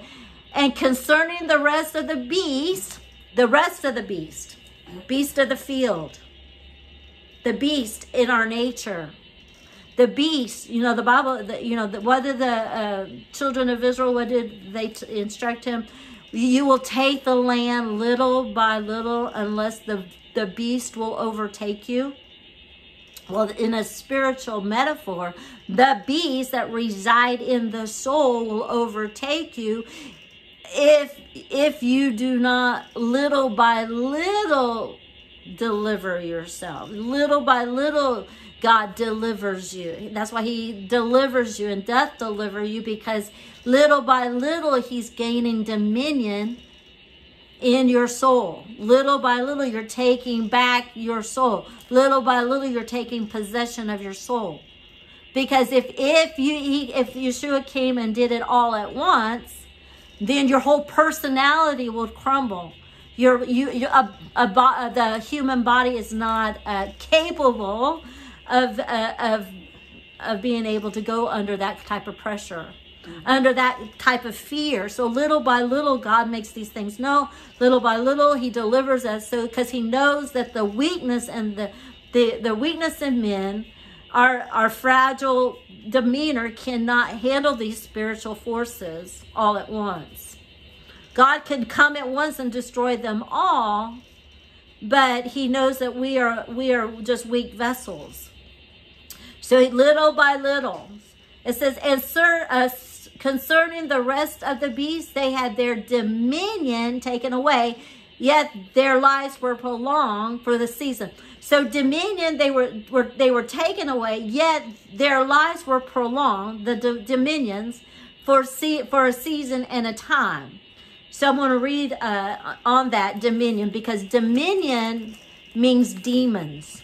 And I'm going to get into that. It says, I saw in the night vision and beheld one like the Son of Man, which is Yeshua, coming as man, as the likeness of man, came with the clouds of heaven and came to the Ancient of Days, which is the Godhead, the Ancient of the Triune, Yod-Heh, Vav-Heh, the Godhead, that it is a polarity of God, but now Yeshua is on the forefront. He's stepping into that role of becoming King of Kings and Lord of Lords. God is bringing him up in preeminence so that all of the satanic kingdom can be subdued. It says, I saw in the night vision, and behold, one like the Son of Man come with the clouds of heaven, and came to the Ancient of Days, and they brought him near before, and there was given him dominion and glory and a kingdom, that all people, nations, and languages should serve him. His dominion, Yeshua's dominion, sequesters the demonic, the dominion of the satanic kingdom. Yeah. Which shall not pass away. His dominion will not pass away. His dominion is an everlasting dominion, which shall not pass away, and his kingdom that which shall not be destroyed. So Yeshua's kingdom, which resides down, which is in the unseen, destroys the powers of darkness and destroys their dominion, their powers. And in my book, the last over Moses' dead body, I go into more detail about demons, meaning domain. They take dominion. It's a root word, dominion, domain, and the word demon comes from that word, domain, which is they take possession for Satan. They take power for Satan. They sequester the things here on earth, that they lord over them, and they control them for their master Satan.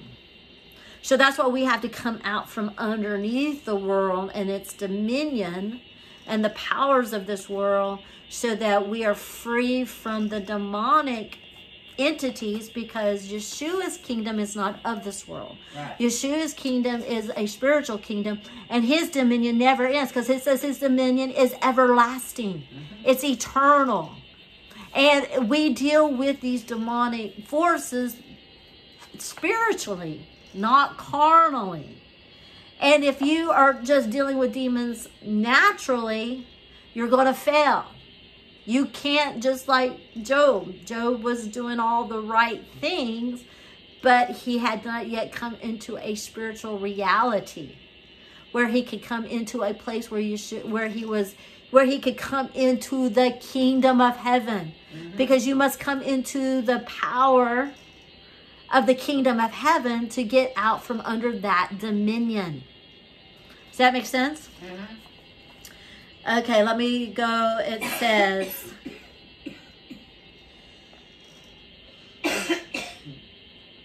let's go. Satan's messengers. Beloved, let's go to Jude 1, 3, and 4. Beloved, when I gave all diligence to write unto you of the common salvation, it was needful for me to write unto you and to exhort you that you should earnestly contend for the faith which was once delivered unto the saints.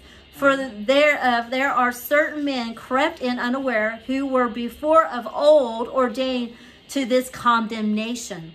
Ungodly men, turning the grace of God into lasciviousness, and denying the Lord God, our Lord Jesus Christ. Satan's messengers have always moved stealthily among believers to seduce them into doctrines, errors that appeal to the soul. Our warfare is not with flesh and blood, but Satan's deception appeals to man's carnal nature. The gospel of Jesus Christ offers saints a cup of affliction, adversity, Jeremiah 11, 4, 2 Timothy 2 and 12, Mark 10 and 38, Hebrews 13 and 3. So we go through a furnace of affliction. It says, our human natures can't conceptualize that y'all's love for the saints would bring them through a furnace of affliction. This misunderstanding of y'all's love causes many to err in the faith.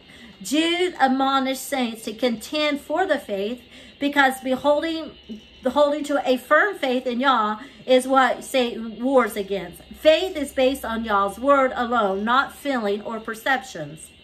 Our helmet of salvation is our protection from lies which bombard our minds from the natural or the spiritual world. We must continue in faith, trusting Yah's word, despite any earthly impositions or burdens. Believers' trials imposed by Satan, this world, and others are not necessarily their fault or caused by their own sins. The doctrines that expect Yah to shield his children from all hardship is unrealistic. So this doctrine saying that we're shielded from any kind of adversity, pain, trials, suffering, and a lot of things that are being promoted in the Christian faith, that God only wants good for you and you never have to endure sorrow, is a lie from hell. Because it takes affliction, like my affliction, to change my course, to change my direction. Right. It took that to get me into the realm of faith, real faith, true faith. I was living in a counterfeit faith, believing things that were, oh, God was only for my good. I never wanted to suffer or deal with suffering until God said that, you know, the Christian walk, a true Christian walk, is suffering. The first thing that God showed me going through life is that I, in the church, never got. Growing up in other, in my adult life, and when I really took things seriously at times, all I wanted was the blessings of God, the goodness of God. I wanted I wanted God to take care of me. I wanted God to support me. I wanted God to give me the blessings. I wanted God to make my life happy. I mean, those were the reasons why I served God. I wanted the blessings. I wanted what he could provide for me. I wanted to get out of my trials and tribulations and my afflictions, and I was trying to use God to make that happen for me, until the realization that God had to take me through certain situations and circumstances in my life, and pain and sorrow, to get that doctrine of demon out of me. And the first thing, because going through something that I'm not going to share today, but going through something that was very traumatic in my life, took me to a scripture that I probably read 100 times, but it became real. And that scripture was, those who suffer, you enter the kingdom of God with much tribulation. That was the scripture that it was like, was an eye-opener to me, because when I was going through one of the most difficult things in my life, had lost a loved one, my life took a shift, a turn, and I couldn't understand it, because all I could think was God's blessing. God wants to provide. God wants to bless. God wants to heal. God wants to deliver. God wants to, make your life good. And when he told me that you enter the kingdom of God with much tribulation and suffering, that was like a paradigm shift for me. That was a slap in the face. That was a realization that must have taken place in my life for me to endure the sufferings that I had to endure. That I was not crazy. That God did not hate me. That God expect us to go through the sufferings in this life. And I wasn't being singled out as an object of affliction. Where was God? Where is God? Why am I going through these things? Thinking that these people had put in me, thinking that everything is beautiful, that my life should be good when it's not, and made me just felt like a hamster wheel. I was constantly going on a hamster wheel, believing in things, not saying that God doesn't bless us, because I've experienced the blessings of God. I experienced the miracles of God. I experienced his goodness. But I've also experienced the other side. And that was the affliction. God took me into many trials of affliction. And so anyways, that was a doctrine of demon that had been embedded in my soul. This word faith movement, the prosperity message, these things that are being told to us over the airwaves all the time, the word of faith movement and all this stuff about unrealistic things. That was a doctrine of demon that was embedded in my soul, that had to be removed, that had to be changed. My mindset, my belief had to be changed. And there is a demon that resides over these doctrines that keep us bound and keep us living and believing in fantasy and not in reality. But anyways, enough on that. So anyways, the doctrine that accepts y'all to shield his children from hardship is unrealistic. We must be overcomers of the flesh, devil, and this world. In my experience, hardships were not always a result of my sin or my negligence. I was affected by a world of sinners. Satan attacked me in my thoughts and emotions with demonic oppression. I had to bring those accessory thoughts to the word and believe y'all. Words despite what I saw, heard, thought, or felt. So I had to believe God's word over what I believed before, my perceptions. I had to believe God's word over my feelings or my thoughts. I had to trust in God. I said one time, I said, God has taken me to, he's taken me from faith to faithfulness.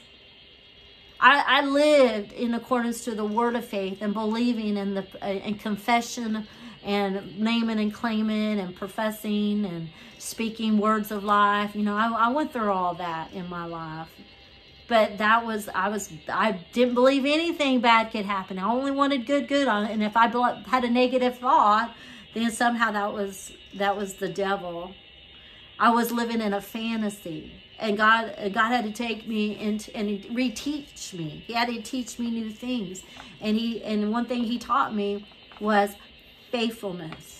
You got to come out of that word of faith, that confession of believing and proclaiming and prosticating over yourself, to the realization of living my word in spite of your circumstances.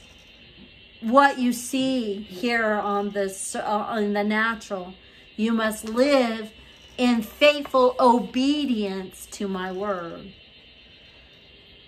And so I always say I went to faith to faithfulness. And I had to believe God even in the midst of trying times. It says, in my experience, hardships were not always a result of my sins, or my negligence. And we'll go down. So, y'all, I had to believe the word despite what I saw, heard, thought, or felt. 2 Corinthians 10:3-5. For though we walk in the flesh, we do not war after the flesh. For the weapons of our warfare are not carnal, but mighty through God, to pulling down the strongholds, casting down imagination and every high thing that exalts itself against the knowledge of God, and bring into captivity every thought into the obedience of Christ.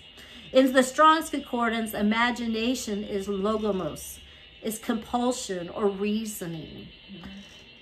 Romans 8:7, because of the carnal mind is at war, enmity against God, for it is not subject to the law of God, neither indeed can be.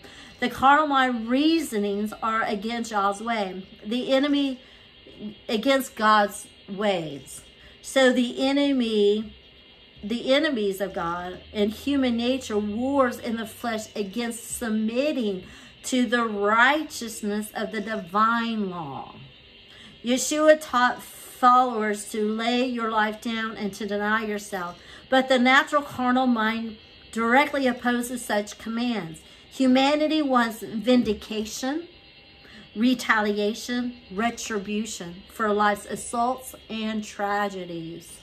Colossians 2:14-15. And you, being dead in your sins and the uncircumcision of your flesh, hath he quickened together with him, having forgiven you all trespasses, blotting out the handwriting of ordinances that was against us, which was contrary to us. I love you, Lord. Hallelujah. And took it out of the way, nailing it to the cross. Praise Yah. Thank you, Yeshua. And having spoiled principalities and powers, he made a show of them openly, triumphing over them. So when Yeshua resurrection, when he raised from the dead, he put all powers, authorities, principalities, and all Satan's dominion under his feet. So you've got to elevate. You've got to, all of y'all, you've got to come up to where he's at. You've got to be seated in heavenly places with Christ Jesus, so you can also put all of God's enemies under your feet. You got to be lifted up in the spirit man. The spirit man is not limited to natural things. I'm not talking about astral projecting. I'm talking about a heart that is connected to the spirit, that you're getting divine revelation and knowledge and understanding to know what is affecting your life. Though you'll have discernment, you can have words of knowledge, you can have understanding that is outside of this natural realm, because it's coming from a source, from the Holy Spirit that is connected from the heavenly host, that gives you the power and authority to bring all things under your feet, because you are being lifted up in God by faith. Not by mental ascension, but by faith, by believing in your heart The Bible says if you believe in your heart, these mountains can be removed. You've got to believe in your heart, not from your mind. They've got to be real in your heart. You've got to know, you've got to walk in this faithful obedience to God. You've got to come out of faith to faithfulness and believe God and let him walk you through life, and where there are good and bad, where there's blessings and cursings, and you got to deal with both of them at the same time. And so that you can be lifted up in your spirit, man, to bring all things under dominion, under the authority and power of Yeshua that he's provided for all of us through his salvation. Hallelujah. I would not be free today if it wasn't for Yeshua's sacrifice. Right. Without his blood, without his dominion, without his preeminence, putting all things under his feet, triumphing over them, nailing that law, those ordinances, this realm, and putting it all under the feet, they have no more dominion over me. I don't belong to this worldly kingdom. I don't belong to the satanic kingdom. I belong to the kingdom of heaven. And I get my dictates from him and my edicts from the kingdom of heaven. And I obey from the heart. And I live by faith in him. I live in faith. I'm hid in him. We are hid in Christ. He covers us and shelters us and protects us. And the believer's war, it says, so Satan is the prince and the powers of the air, the spirit that now worketh in the children of disobedience. The believer's warfare is not physical, but spiritual. Even though believers contend mostly with each other, Satan's warfare is in the heavenlies to stop people from being united with Messiah. The intimacy between Yah and mankind was abolished by the blood of Yeshua. The wall of partition, which was the law of Moses. Moses was the mediator. He stood in between you and God, but now because of Yeshua, we come in by his blood, and we now come boldly into the throne room of God to have this intimate walk with him. These were just added. But anyway, abolished by the blood of Christ, the wall of partition, the law of Moses, and the Aaronic priestly order now has been reconciled in Christ for all who believes and draw near to God. Satan wars with the saints to prevent them from drawing near to the Father God.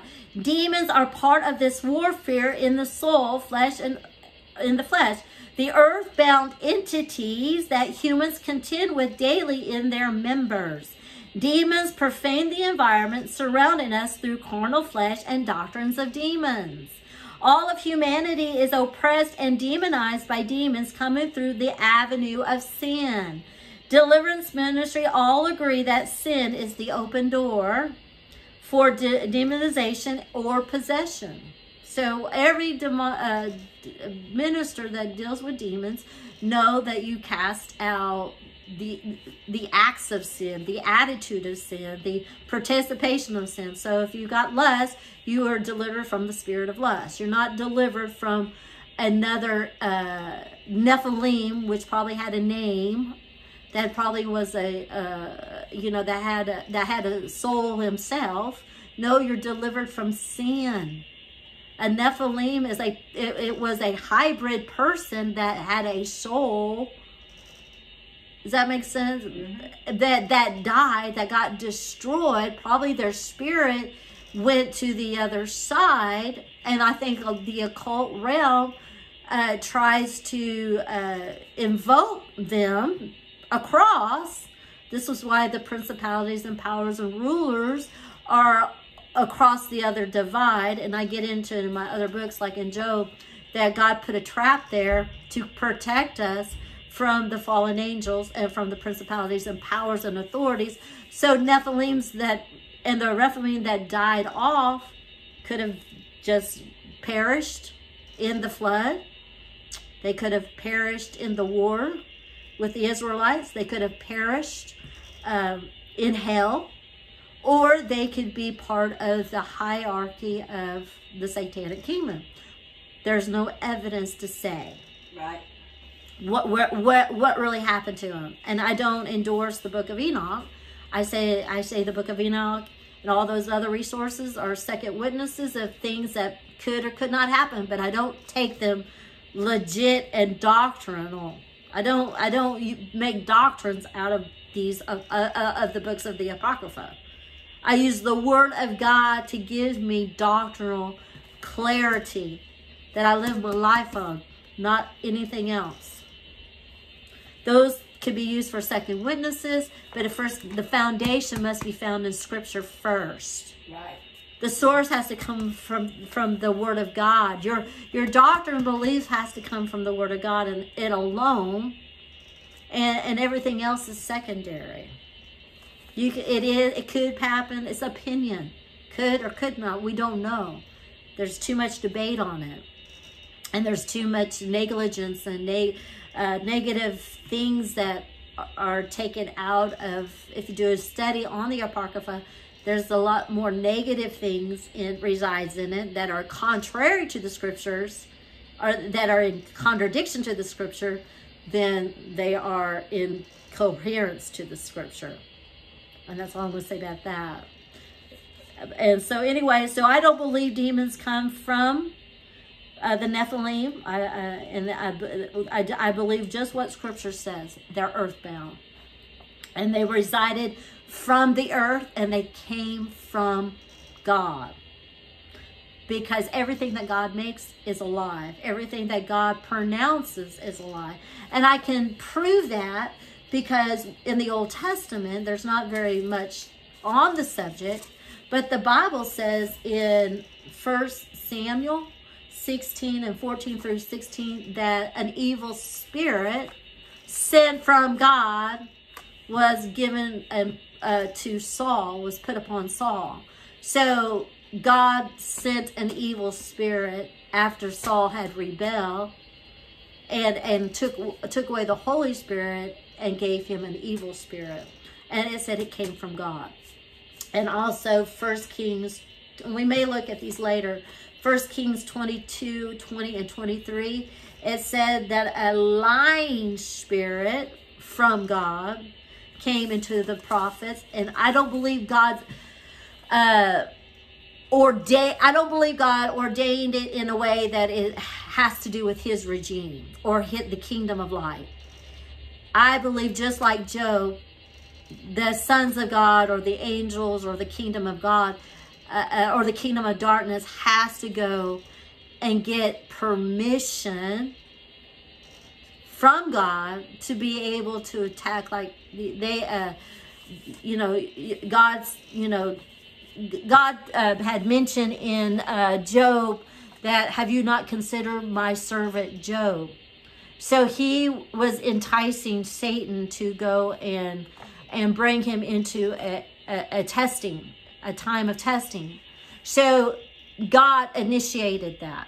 Does that make sense? You have all initiated, but it did not come from the realm of righteousness. It was because God is sovereign. God has all power, all authority. He's omnipotent, omnipotency, or what's that thing? Omnipotent, omnipresence, all-knowing, all-powerful. He's everything. And, God is all and in all, and nothing gets by God. I believe that he allowed these things to happen. He did not, and he allowed the reverse, because they would not, like in First King, he allowed a lying spirit to come and speak. Does that make sense? Because they were already in rebellion. They have already spoke lies, which fabricated an entity out of the iniquity of that, fabricated a lying spirit. And now there is something that now controls a lying tongue, which is a lying spirit. And that lying spirit went before God and asked permission to go into the mouth of the prophet to deceive a rebellious king. Does that make sense? That God was using that lying spirit to bring judgment on Ahab. Because he would not, what did the Bible says? That he would bring a strong delusion. Those who believe not the truth, but believe a lie, God will send a strong delusion. So it came from God. But it came out of the realm of darkness. That's what I'm trying to say. Because they are still submitted to the kingdom of righteousness. They, even though God has given them authority and power through the book of the law to have dominion, still God is sovereign, and they still have to go under his ranks. Does that make sense? They have to go under his power. They still have to, God will send them a strong delusion. God will send a lying spirit. God will send an evil spirit to judge the sinner. It came from God, but didn't orchestrate from God. It orchestrated out of the sin. It developed and was fabricated out of the sin, that it was created from the act of sin. Does that make sense? It was created out of the act of sin. So if a person lies, and there's lying prophets, they made a choice, because all dominion was given to man, right? From Adam and Eve. All dominion was given to him. He was to rule the earth, right? But when he sinned, when he took upon that iniquity, and when he started making his own choices, when he started living independently from God, and he started acting in this nature of iniquity, so that's the mystery of iniquity. Because he was acting in the iniquity, these are offshoots of that iniquity. A lying spirit, a fornicating spirit, an adulterous spirit, a hoarding spirit. Do you see what I mean?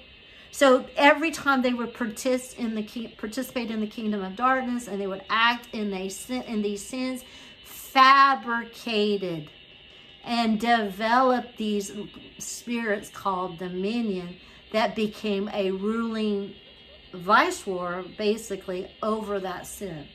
And over the property of that sin, which was the property of that vessel. Does that make sense?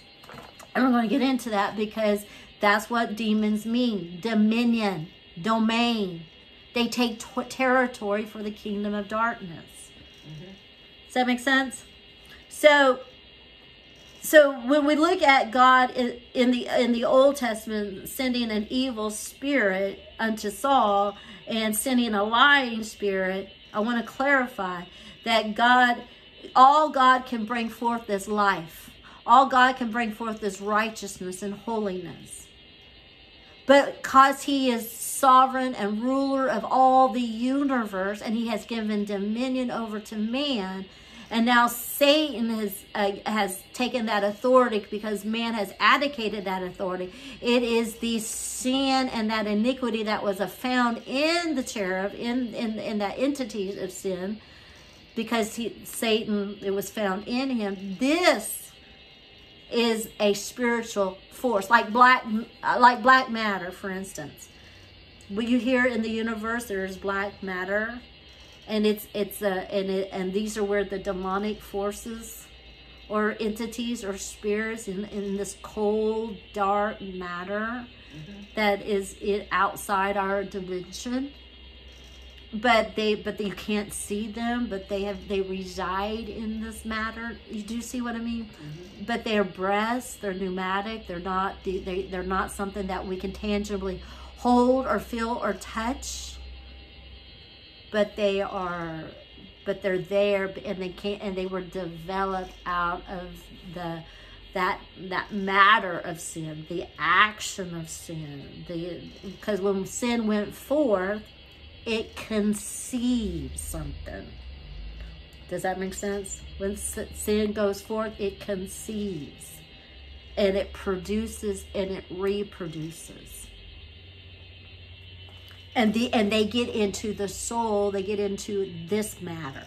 We are physical beings that get into, so they have to be in some kind of physical state to operate in. Does that make sense?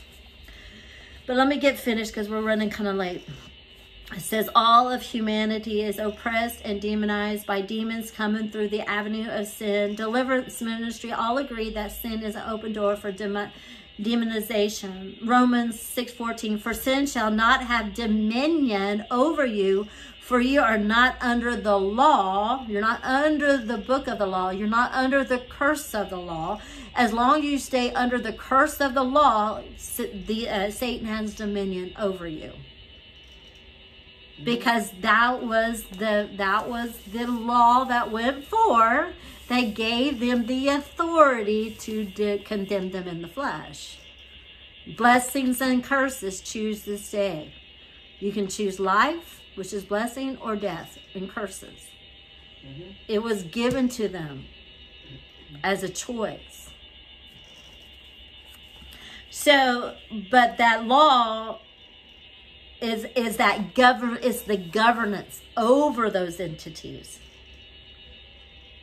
It puts them in action. It gives them the rule. It gives them the dominion. It gives them the authority and power to come and arrest you and control you and take you at will. Just like what they did to me. They took me at will when I wasn't even expecting it. I wasn't participating in sin. I was taking my son to the mall to go get a haircut. And all of a sudden I was attacked. These forces came inside of and attacked me, where I was overwhelmed with fear. And from that time forth, I could get home that day from the mall. I could barely get home because of a sudden fear came upon me. A sudden attack came upon me that crippled me, that literally immobilized me. And I had to call my husband and say, I don't know what happened. Something came over me. I need for you to come and pick me up. I don't know what happened to me. And from that day forth, for 4 months, I was in total torment. So it came upon sudden. It apprehended me because I was not covered by the blood of Yeshua. I was not living under the law of the Spirit. I was carnal. I was a lukewarm Christian. Do you see what I mean? I was not obeying God. I was not taking these things seriously. So it says, for sin shall not have dominion over you, for ye are not under the law, but under grace. So Yeshua liberates us. He is the arbitrator of grace, and he gives us mercy, and he gets us out from underneath that dominion. So we can come under him. Satan is bound in the unseen realm. Satan rules in the unseen realm through demonized children of disobedience. Satan and his fallen principalities and powers do not walk the earth in bodily form. The high-ranking fallen ones attack mostly through earthbound demons, which must have a host to operate within. Demons are earthbound, and when operating in a human host can cause the host to bring fallen eternal spirits being across from the other scene. So when demons are in you, and they are and you're demonly charged, and you're participating in demonic occult things, you can bring stronger demons that are held back from human, but through spiritual laws and through different sacrifices, you can bring in stronger demons to control you in your vessels. And it says, so they can bring, and it takes these demons inside of you to bring in more demons and more evil spirits and principalities and powers. It says that the hosts bring in fallen eternal spirit beings across from the unseen realm into the physical realm. One method is by unlawful, ungodly use of blood. The life of the flesh is in the blood, Leviticus 17:11. This ungodly use of blood opens the gateway and allows the transference of principalities and powers from the heavenly unseen realm into the earthly seen realm. So in Strong's Concordance, dominion is kairotes, or kairos, means master. Kairos means master or supreme authority. By implication, the master or Lord. So demons, they have authority, but their master is Satan. But what the Bible says, those who who participate in sins, you are subject or you're a slave to sin. So sin becomes your master. Right. So demons become your master when you participate in sin. Does that make sense? Mm-hmm. The word devil in 1 Timothy 4:1 means demonic beings, by extension, deities, devils, or gods. So they are spirit beings.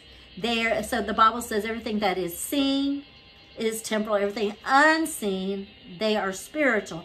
So they are, devils could be a part of the fallen hierarchy of the satanic kingdom. That's what it means. So demonic or demons can mean deity, devils, but they're on the lower ranking of devils. The demons of these spirits is from the word domain. So the root word for demons and where the word demons come from is from domain, dominion. Webster Dictionary, domain is an area of territory or controlled by a ruler or a government, a specified sphere of activity or knowledge. So in the Webster Dictionary, domain is an area of territory controlled by a ruler or a government, specified in a certain sphere or activity or knowledge of that domain. Like they have that entity has domain. Like if you own a property, you have domain, you have possession of that property that belongs to you, and then nobody can come and live in that property or come and make a tent in your front yard, because that property has been assigned to you, because you have legal rights, you have deeds and contracts that give you dominion and residence in that property, on that property. So you have domain, but as we know, the United States and the governments have ultimate domain of everything in the United States, and all territory belongs to the federal government. Yes. So and they can take your property at will. And what is that called? There is a word that I have to look it up, but they could take your property at will, even though the deed, you can have it paid for, bought, and in your name, and owe nothing on it, and still they can come and take possession, because all property, all authority, all land belongs to the U.S. government. Right. So it says we are a conduit to the spirit realm, and the energy surrounding us will be attracted to what is inside our heart. That is why two people can connect without saying a word. The attraction is coming from the spirit realm. We can walk in a place and feel accepted or rejected without a word. We are more sensitive to the realm of the spirit realm than what we think. Yeah. Ephesians 6:12. For we wrestle not against flesh and blood, but against principalities, against powers, against rulers of darkness of this world, against wickedness in high places. Romans 6:16. Know ye not that to whom ye yield yourselves servants to obey, his servants ye are to whom ye obey, whether of sin unto death or obedience unto righteousness. The Strong's Concordance is servants or slave. You're bound to that. You're a slave to that sin. They master over you. The demons are part of the kingdom of the God of this world. Satan, he is the God of this world. Yah gave authority and dominion to Adam, but in the garden, Adam committed high treason and abdicated that dominion to Satan. Demons act as officers that protect that dominion or that domain for their master, for the hierarchy of the satanic kingdom. Humanity is the territory demons want to bind for their master Satan. Demons are not seen because they are eternal spirits. All spirit beings are eternal. 2 Corinthians 4:18. Colossians 1:16. For by him were all things created that are in heaven. And that, see, all things were created by him, for him, and that nothing was made. Everything was made. So the words are spirit. Words are life. Words are, they can bring, the Bible, life and death are in the tongue. Mm-hmm. You'll be justified or condemned by your tongue. So life take a form and they get into matter. And they set the course. The Bible says in James that the tongue sets the course of our lives. Mm-hmm. So blessings and cursing has been given to us and has given into to this realm to bless us or curse us. And they take form and they take existence in our human vessels, in our lives. They're spirit beings. We can't see them with the naked eye, but they control us. They have a mind. They have a will. They have preferences. They have dislikes and likes, and they're intelligent. Everything that God makes is intelligent because it comes from a source that can only bring for life. Even though it was originated out of evil, it still can take the source, even though it thinks evil, impure thoughts, and has an evil intellect. Does that make sense? To scheme evil within humanity and schemes evil to destroy that which has been given over to Satan. This is why that we live in a world that it's increasing. As sin abounds, so does grace abound. Sin abounds. Grace abounds, but sin also abounds. It gets larger and larger. How does sin abound? Through these entities. They start to reproduce after their own kind.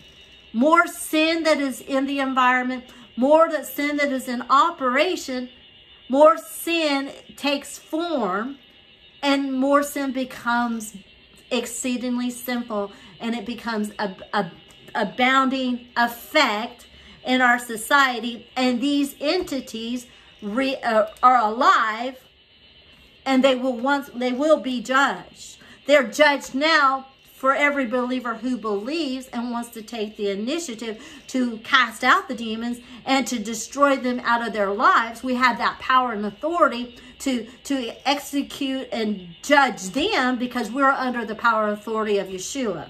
We can judge them. We can't condemn them. We can't act in vengeance against them, but we can push them back. We can destroy them to have any kind of leadway in our life. They don't have to have fruit. They don't have to reproduce in our lives or in our generations. They don't have to run its course in our lives. God gives us the power. Yeshua, by his blood, gives us the power to stop and remove ourselves from their dominion. Because now he sits on high, and now we come under our master Yeshua, under his law, under his authority that expels, just like he did when he walked the earth. They started to tremble because his power supersedes their power and their authority. And one day they know that that man that was standing in front of them is going to sit in such a high place in heaven next to the Father, that all power has been given unto him, that man, the Son of Man, is going to destroy all of sin and death. All things will be destroyed by him. And also the Bible says, and I wrote in, at the judgment seat of Christ, every tongue will bow. Every tongue will confess. Every knee will bow. Every entity will bow to the lordship and master of Yeshua. They will not have dominion in the new earth that is coming. They will not have dominion in the kingdom of heaven. They will not have dominion in the promised land of the Spirit. They do not have dominion in the kingdom of God. Yeshua has all dominion, an everlasting dominion. And he expels all works of darkness and all powers and authorities of darkness. And demons, that they are part of the powers of darkness, but they are on a lower scale. That's why the occult world is trying to bring more powerful demons over to control mankind. They want the weightier ones. They want the more domineering ones, the more ones that have the power to subdue man, because we can subdue demons through our act of our will. But there's going to be times where they're bringing over powers that are going to be out of our scale. We will not be able to resist without God, without the Holy Spirit living within us. We will not be able to resist the powers of darkness. But anyways, says, for by him were all things created that are in heaven and that are in earth, visible and invisible, whether they be thrones or dominions or principalities or powers, and all things were created by and for him. Here we see that the ranking authorities in the hierarchies of Satan's kingdom: thrones, Lucifer, Satan, Leviathan, or the serpent; dominion is demons, devils, or evil spirits. Principalities are angels, and powers are more wicked and evil spirits. The dominion demons are devils, are earthbound in our physical realm, but can go into the heavenly realm by more wicked spirits operating through souls of human vessels, like witches and warlocks.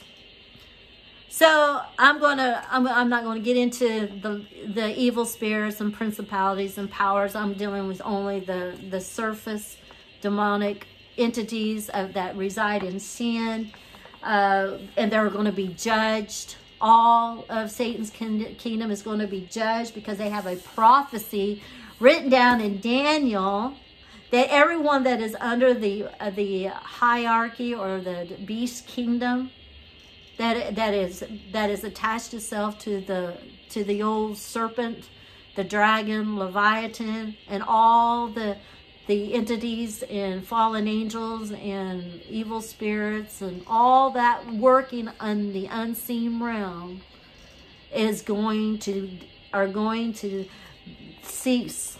There coming a judgment. Vengeance are mine, saith God. And there's going to be a day of vengeance, that none of these things are going to reside. None of these things are going to live in our world. When we get with Messiah, they don't have dominion. They don't have power. They don't have authority. We have the power in Yeshua to get rid of them. They do not reign in our life. We put ourselves under Yeshua, his authority, his power, his reign, his dominion. He is our master. He is our Lord. And he is the one that delivers us. And we have to transfer to that authority to be able to be so we are not partakers of God's vengeance. And on that, I'm going to end. Amen.